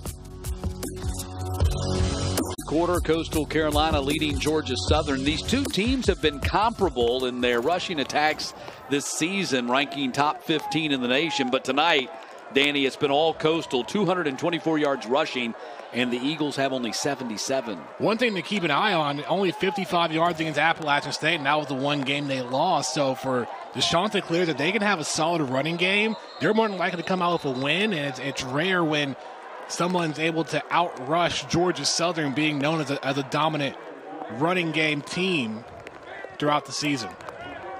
Eagles have managed just 160 yards of total offense tonight. And it's 3rd and 4 coming up for Coastal. And Coastal's well below their typical numbers, too. I think the conditions have had a lot to do with that, as they've thrown for only 85 yards tonight with Grayson McCall on the bench with his injury. I think that's the big question for the Chanticleers going forward, Danny, is just how seriously is Grayson McCall injured. They look like they will likely pick up their 8th win tonight. Carpenter is able to pick it up on the bounce, and he goes down back inside the 5-yard line at the 3. Reed Dedman will get credit for that tackle. That one slipped through the hands of Carpenter right there. The Chanticleers have done a great job being able to hang on to the ball. They haven't had many turnovers until the first one last quarter, and Carpenter tried to create something with it at the last second, but notices he was close to the end zone. He just fell down. And when Reed Dedman made that tackle, he nearly stripped him again because he took a swipe at it, pulled at his arm, and the arm moved a little bit, and the ball bobbled in his hands. He was able to retain possession, but now Overson is punting from the end zone. Line drive kick away from Hood. He'll take it on the bounce at the 45-yard line, and they're going to rule that he called a fair catch, I guess. Never seen a fair catch on a bounce, but the official blew the whistle. Even the Chanticleer players are like, he didn't call a fair catch there. Let's see if we can see. Does the arm go up? That left hand right at the very beginning. He didn't raise it over his head. Maybe the official thought he did. I'm not sure.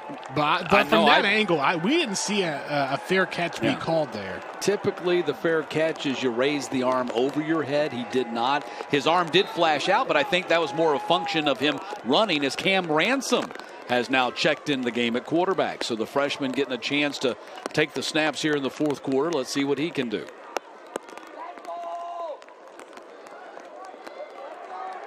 And Jalen White tripped up by Boykin at the 37, and Ransom was down there trying to throw a block.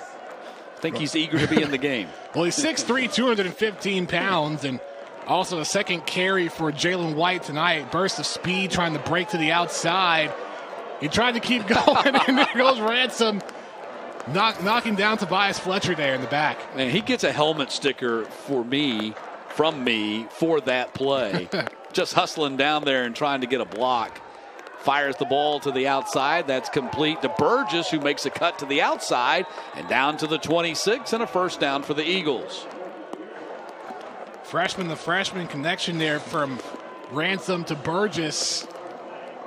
And what's interesting to keep an eye out for, Matt, Ransom, a left-handed quarterback as well. Yep.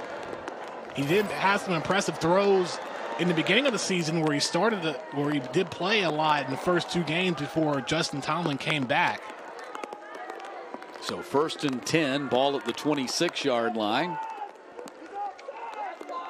Chanticleer showing some blitz. It's coming from the backside. Ransom delivers downfield to Burgess again. And that's going to be a first down inside the 10-yard line. So Ransom has him down in scoring position inside the 10. with a couple of passes to Burgess. Ransom can throw the ball once again, finding his freshman target on the left side compared to the right side in the last play. This is great momentum for Georgia Southern on this drive.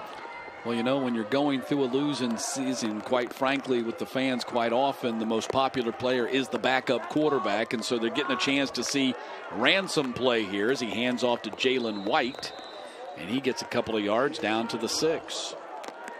There was a question as to who was going to be the starting quarterback in the beginning of the year with Tomlin out. And, you know, all of the quarterbacks that the Eagles have are great in practice, but Tomlin had the most game experience out of all of them. And Amari Jones, who's a man of many hats, he actually started as quarterback in the season opener against Gardner-Webb.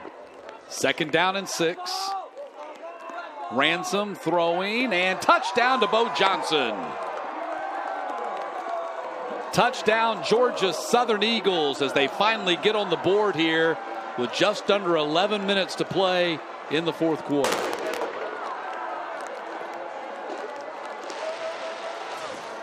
Johnson had a touchdown last week against Georgia State, and simple flat route from Johnson untouched on the outside. That's the 2nd touchdown on the season for Ransom. Looks like the Eagles are going to go for 2. I agree with that. Might as well.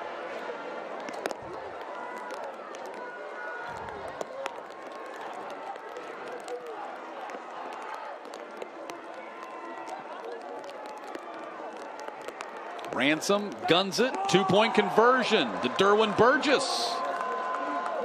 And it's 28-8.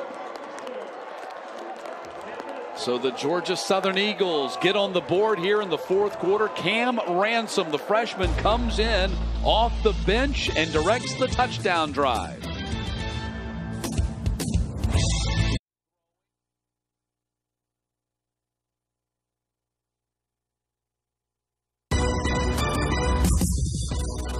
Gus down there helping the fans take some selfies, and Georgia Southern with a touchdown on the drive by Cam Ransom. Be interesting to see, he'll be able to do here in the 4th quarter.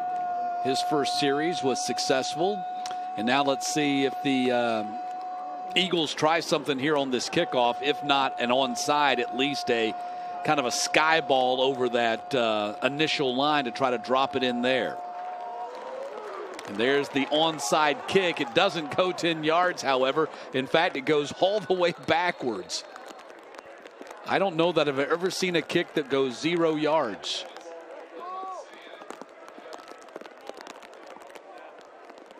I haven't seen anything like that before where a kick that went 0 yards. It went up and then just rolled back there at the very end. Free kick, out of bounds. Kicking team. 5 yards will be added to where the ball went out of bounds. 1st down, Coastal Carolina. I understand trying to add momentum after the touchdown pass from Ransom, but look at that ball. It just spins. It spins backwards there. Yeah. No disrespect, but that's a candidate for the not top 10. A 0-yard kickoff. Never seen that before, and I've called a lot of games. So Coastal, with the 0-yard kickoff and the 5-yard penalty, takes over at the 30-yard line.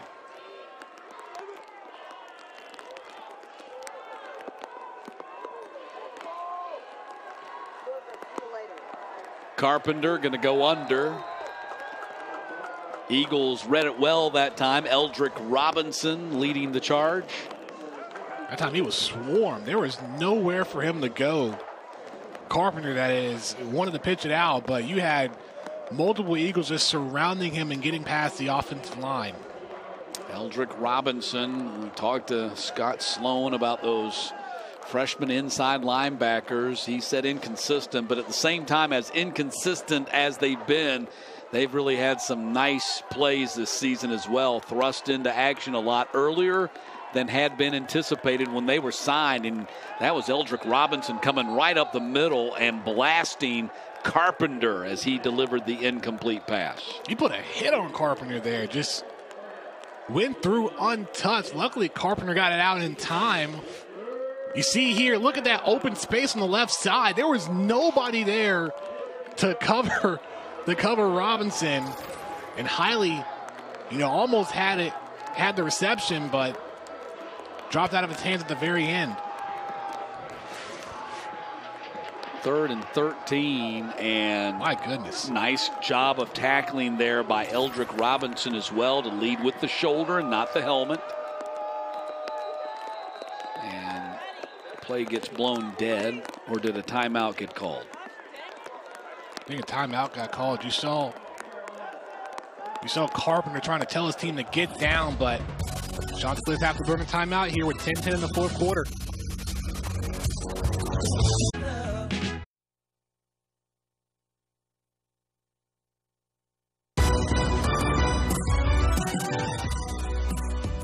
Coming out of the timeout here in the fourth quarter. 3rd down and 13 as you take a look at Coastal's remaining schedule. Georgia State is next at Brooks Stadium. Then Texas State, they'll close their regular season schedule at South Alabama.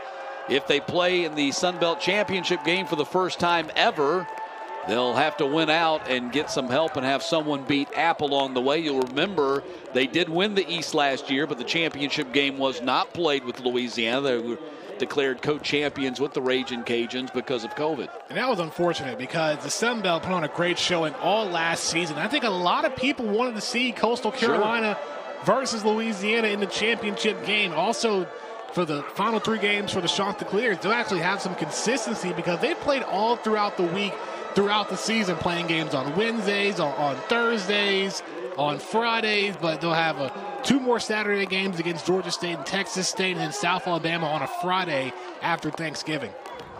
End over end kick that's going to go into the end zone, so the ball will come out to the 20-yard line for the Eagles. And a chance to see Cam Ransom running the offense for a second time. We saw Ransom make great progress. He was a perfect 3 for 3 on that drive and also converting the 2-point conversion as well. So, great opportunity here to give your freshman quarterback some more snaps here in the fourth. And if he scores again here on this drive, it's just great production and gives you momentum when you go back out on defense again. He was able to direct a 5-play, 45-yard drive after the fumble had gifted the Eagles their best field position of the night.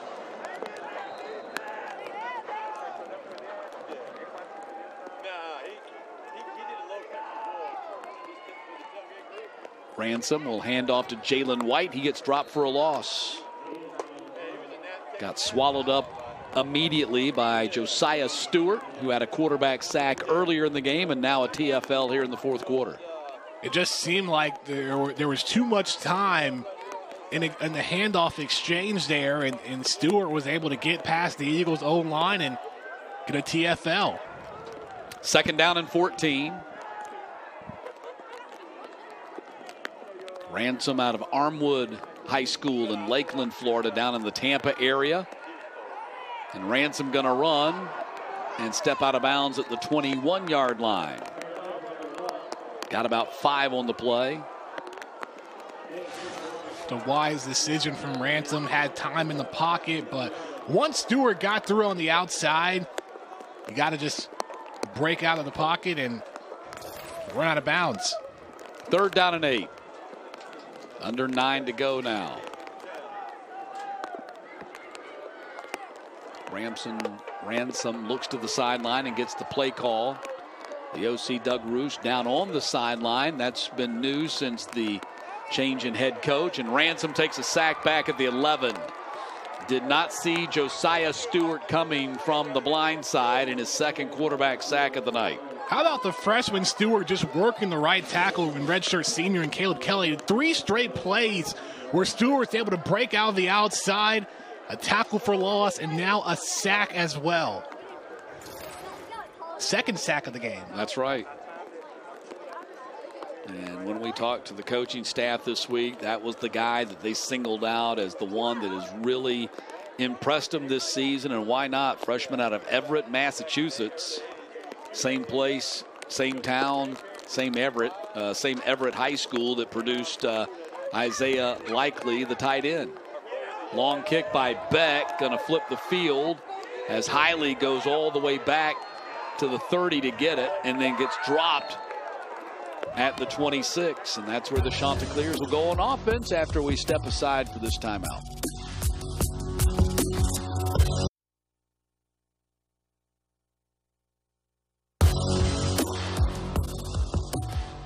Under 8 to play here, and 28-8 lead for Coastal Carolina today. James Madison officially joining the Sun Belt Conference, following in the footsteps of Southern Miss, Old Dominion, and Marshall last week. 16 teams now in the Sun Belt Conference when these two teams, or 4 teams actually, end up playing in league play in the years to come, 2023, pardon me. That's beautiful. I mean, the Sun Belt really had a lot of high-profile games last season. Great job there by the Eagles defense. Michael Edwards and Andrew Johnson Jr. there on the tackle. But the Sun Belt had a great showing last season, and it just showed, and other teams took notice and wanted to join the conference. You see this every couple of years where you see a realignment in multiple conferences. I mean, you see the SEC getting 2 more teams in Texas and Oklahoma, and the AAC losing a couple of teams to the Big 12, so the Big 12 able to get some more teams there. Conference USA, a mass exodus from a lot of teams leaving there, but they picked up a couple here this week, and the Sun Belt is getting stronger, adding 4 teams. And some would think the Sun Belt could be one of the best G5 conferences going forward. I think they certainly are challenging the American Conference. I think it had been widely considered the American was the top group of 5, but I think the Sun Belt, with these additions of Southern Miss and Old Dominion, Marshall, and now James Madison, that's moving up from FCS, much like Georgia Southern did, much like Coastal Carolina did. You see Baker got injured on that play. He's still having some trouble getting mobile. But that Eastern Division is an absolute beast. What would likely be the Eastern Division in the Sun Belt. You now have Marshall, James Madison, Old Dominion, App State, Coastal Carolina, Georgia Southern, and Georgia State, in all likelihood in the Sun Belt Football East Division. Troy would move from the East to the West, and just that what you want to see from Georgia Southern, with Najee Thompson on crutches, Darrell Baker now being helped off the field. And a lot of, I mean, the defense has just been snake bitten this season with injuries.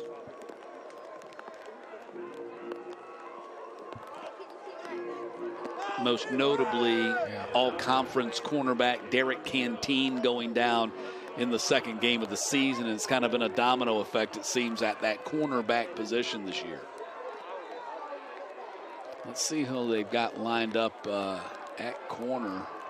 I see Seth Robertson over on the far side, and that looks like Justin Birdsong, perhaps the safety, has kind of taken on a corner slot. Well, Birdsong was a corner when he first came to Georgia Southern before he was moved to the safety spot. So in this situation, Birdsong going back to the cornerback's position. Yeah, you see 18 Birdsong out there. And it's going to be 4th down, and Coastal's going to have to punt here, or was a timeout called? Looks like a timeout called by Coastal on 4th and 2. Going back to how the Sun Belt Conference could look, I mean, you mentioned how the East is going to be, but you can't forget the West with Southern Miss being able to join the West Division there. It'll make for an interesting time. I mean, right now, it seems like it's Louisiana versus everyone else at the moment. They've won the last 3 seasons. The West Division, that is. Yep. But you see Butch Jones, of course, they're taking their lumps this year, but Butch Jones, former Power 5 head coach at Arkansas State, Terry Bowden, former Power 5 coach there at ULM, and now Clay Helton, former Power 5 coach, taking over here at Georgia Southern. It's a great thing to see, and you've seen it the other way around for coaches, mainly at Appalachian State, where they've had a coach come in for 1 year and then go to a Power 5 school. Seen Scott Satterfield going to Louisville. Ball is fumbled, and Coastal, I think, is on top of it at the 26-yard line. Caleb Hood short-armed the ball, might have slid a little bit, had some trouble with his footing as the ball was coming down in the air, and it's recovered by Hiley at the 26. Special teams getting the job done once again for the Chanticleers. Hood just could not hang on. That's been a recurring thing throughout the game. It happened on kick return in the first half. Yeah, he backpedaled too much to where he was not underneath the ball. And so Coastal takes over at the 26 with 6.5 to go. Just been an all-round miserable night for the Eagles as the Chanticleers close in on win number 8 this year. You look at what they've been able to do the last 2 years under Jamie Chadwell, 11-1 last year. 6.5 minutes away from beating 8-1 this year. 19-2 in their last 21 games. It's a big turnaround from starting from last season to now. The way they've been able to just be able to have a great year and be able to carry that momentum going forward. You know, and we had a great conversation with Coach Chadwell earlier this week after the CFP rankings came out, and he was disappointed, just like many people around the nation, talking about how Cincinnati got shut out of the top 4. And, you know, he didn't talk a lot about Coastal, but I was disappointed for Coastal, too. This is a team that had been ranked as high as 14, was 21 in the poll this week, but was not included in the top 25 of the CFP. It's hard because, you know, you get knocked for your schedule because it's not tough, but the Chanticleers had a strong schedule early in non-conference. They beat Kansas, had a win against Buffalo as well at Buffalo. And, you know, going from 14 to 21, that was a big drop. I didn't think they needed to get dropped that far off of just one loss, and it was a 3-point loss to a really good Appalachian State team. Yeah. Well, you know, and I think the point that Jamie Chadwell was making is well taken. When you lose and you're a group of 5 team in the rankings, you're going to take a bigger hit than the Power 5 team. If that had been a Power 5 team losing to a rival in the conference who, by the way, had been a 4-time champion up until last year, you wouldn't have dropped 7 points on a field goal loss at the Horn. And with there being a change in all the conferences right now in college football, one can hope there's a change in the college football playoff going forward as well. Well, again, those frustrations being voiced. I was watching Kurt Herbstreit this morning, and he was very frustrated with the Cincinnati situation, and a lot of people, a lot of critics have been very vocal about how it increasingly seems apparent that in the current structure of the 4-team CFP, a group of 5 team just is not going to be included. We've seen undefeated UCF teams not be included. We've seen Cincinnati ranked number 2 in the polls, but 6 in the CFP. Hopefully that changes, especially with the next CFP coming out on Tuesday. Michigan State, who was ranked number 3, lost to Purdue today. Right now, Oregon is down 9-3 to Washington.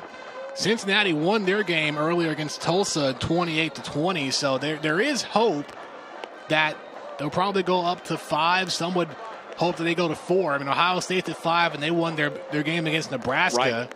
But there's still a chance, and you know, Alabama, they're up 14-7 right now on LSU, but that could always change as well. A lot of things always have to happen in order for them to get into the top 4, and even if that happens, they're not guaranteed, as we've kind of been talking about here for the last few minutes, and how Cincinnati just hasn't gotten the respect that they deserve throughout this season. 3rd down and 12 right here.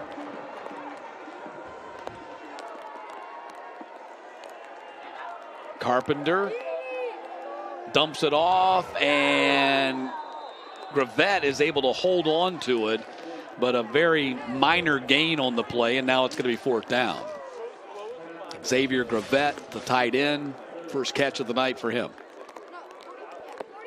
While he was trying to hang on, he got hit underneath by Edwards. And going back to our CFP conversation real quick, yes, I want for Cincinnati to get some respect, but at the same time, there's a selfish part of me that wants to see this continue, so this perhaps moves us to a 12-team playoff. They're going to have to change it to a 12-team playoff some point down the road, especially now where you have multiple teams, multiple conferences. As the Eagles make a great stop, turnover on downs. So the ball goes over on downs as Carpenter had nobody open on 4th and 12 and goes down at the 17. Surprisingly, they didn't go for a field goal there. Carpenter kind of hit a little bit as Reed Dedman kind of blew things up in the back. I just think in these conditions, it's just too risky.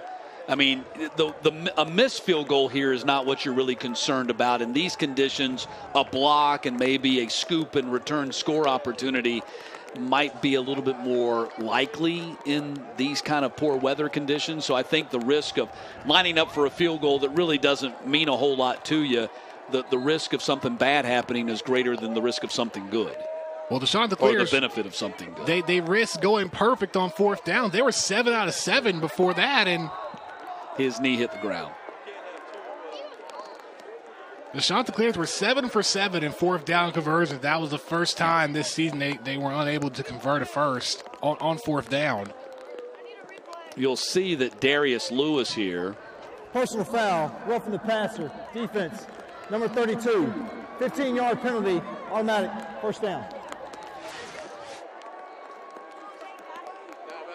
So, yeah, just a little shove there, inadvertent, but a shove nonetheless. He just came in there kind of off balance and ran into him more than anything else. So that'll move the sticks. The completion, by the way, Lewis caught the ball with his knee on the ground, and that's why the play got blown dead immediately, and then you have the 15-yard penalty for the mark-off, bringing the ball out to the 32.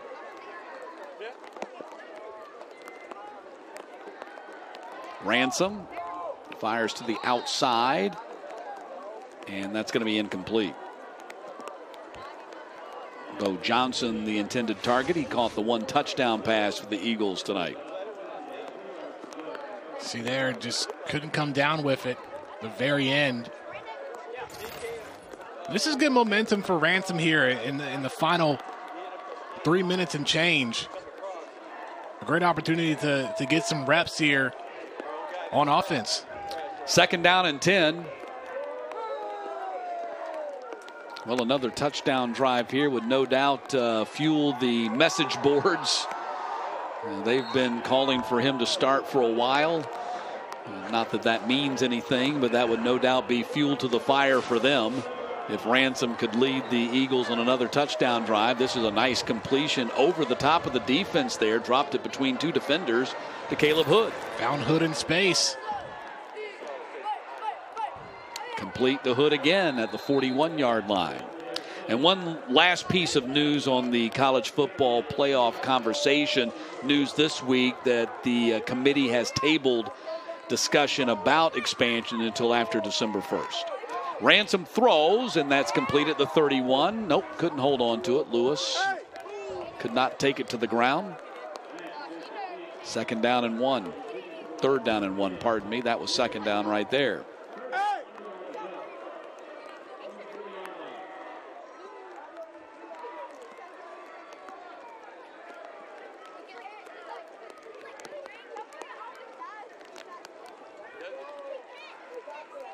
Third down and 1. And first down run by Logan Wright, and a bit more as well, down to the 29.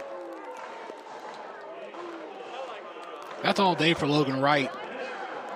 I mean, being a big power back, he can easily push his way through for the first and got it and then some. 11-yard pickup, 10 carries, 35 yards for Wright. Ransom scrambling.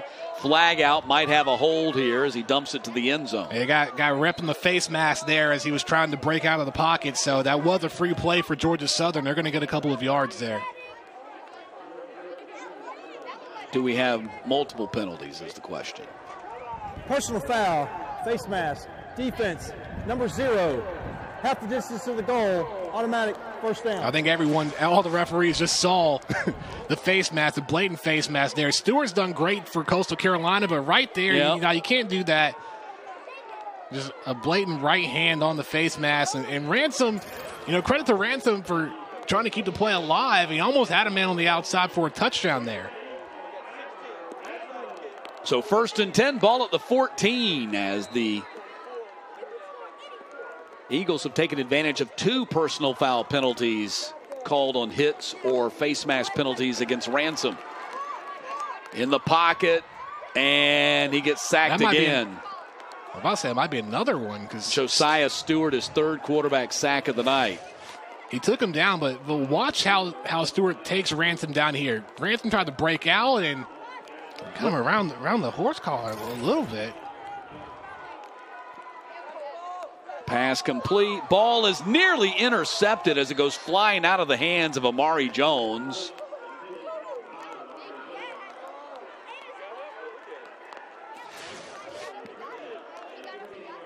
It popped out of the... As soon as Jones got hit, it popped out of his hands. 3rd down and 15.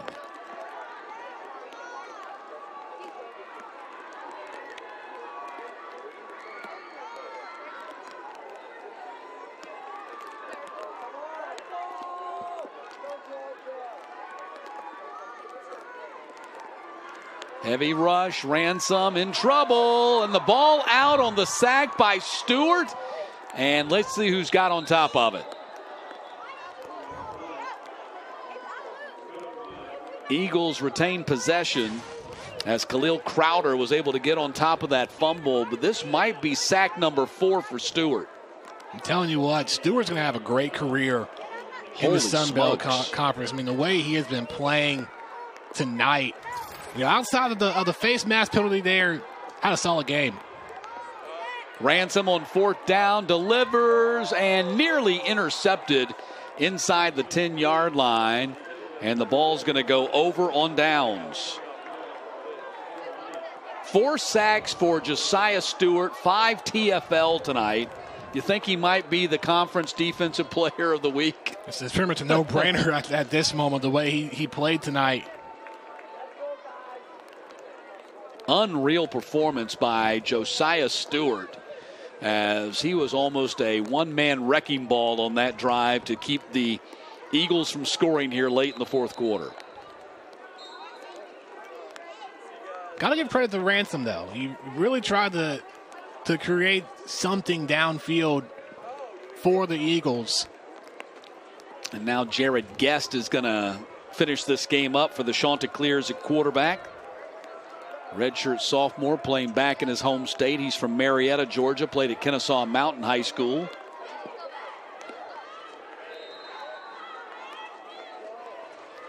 And getting a little bit deeper on the depth chart here. A carry by number 25, Christian Malloy. Malloy, if I'm not mistaken, he's another Georgia kid getting a chance to play here in his home state tonight. Yep, was out of Lilburn, played at Parkview High School. This will probably be the final play of the game here. It's just a matter of do they give a handoff or just take a knee. It'll be a handoff. And that will be the final play of this ball game.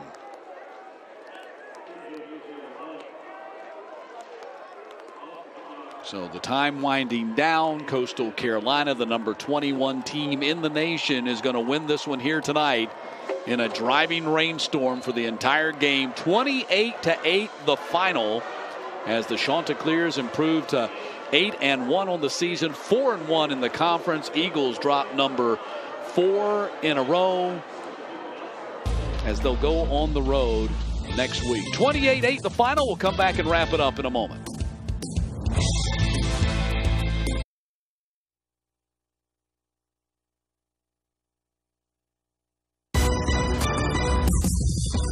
Number 21 Coastal Carolina 28-8 victory over Georgia Southern as the Chanticleers improved to 4-1 and remain in a first-place tie with App State atop the Sun Belt Eastern Division. As you take a look at the final box score, the 4 turnovers for Georgia Southern costly, in particular in that second quarter, 2 fumbles and a blocked punt that led to 21 points and effectively blew the game open. Even though offense scored 3 of those 4 touchdowns, it was all defense and special teams that really carried things for the Chanticleers with a 28-8 win over the Eagles tonight. And how about Josiah Stewart, the freshman defensive end for the Chanticleers? 4 quarterback sacks, an additional TFL, so 5 total tackles for loss in the game. No doubt the front runner for Sunbelt Defensive Player of the Week. Defensive Player of the Week and potentially Freshman of the Year as well. Just what a performance from Stewart there at the end, and made a big difference in the Chanticleers win. Now it's going to be interesting to see how the final 3 games play out for both Coastal Carolina and Appalachian State fighting for atop the East Division. Coastal's got Georgia State next. Georgia Southern on the road against Texas State. 28-8 the final. And now for Danny Waugh and our entire ESPN team, I'm Matt Stewart. Good night from rainy and cold Statesboro, Georgia, where the Chanticleers win big.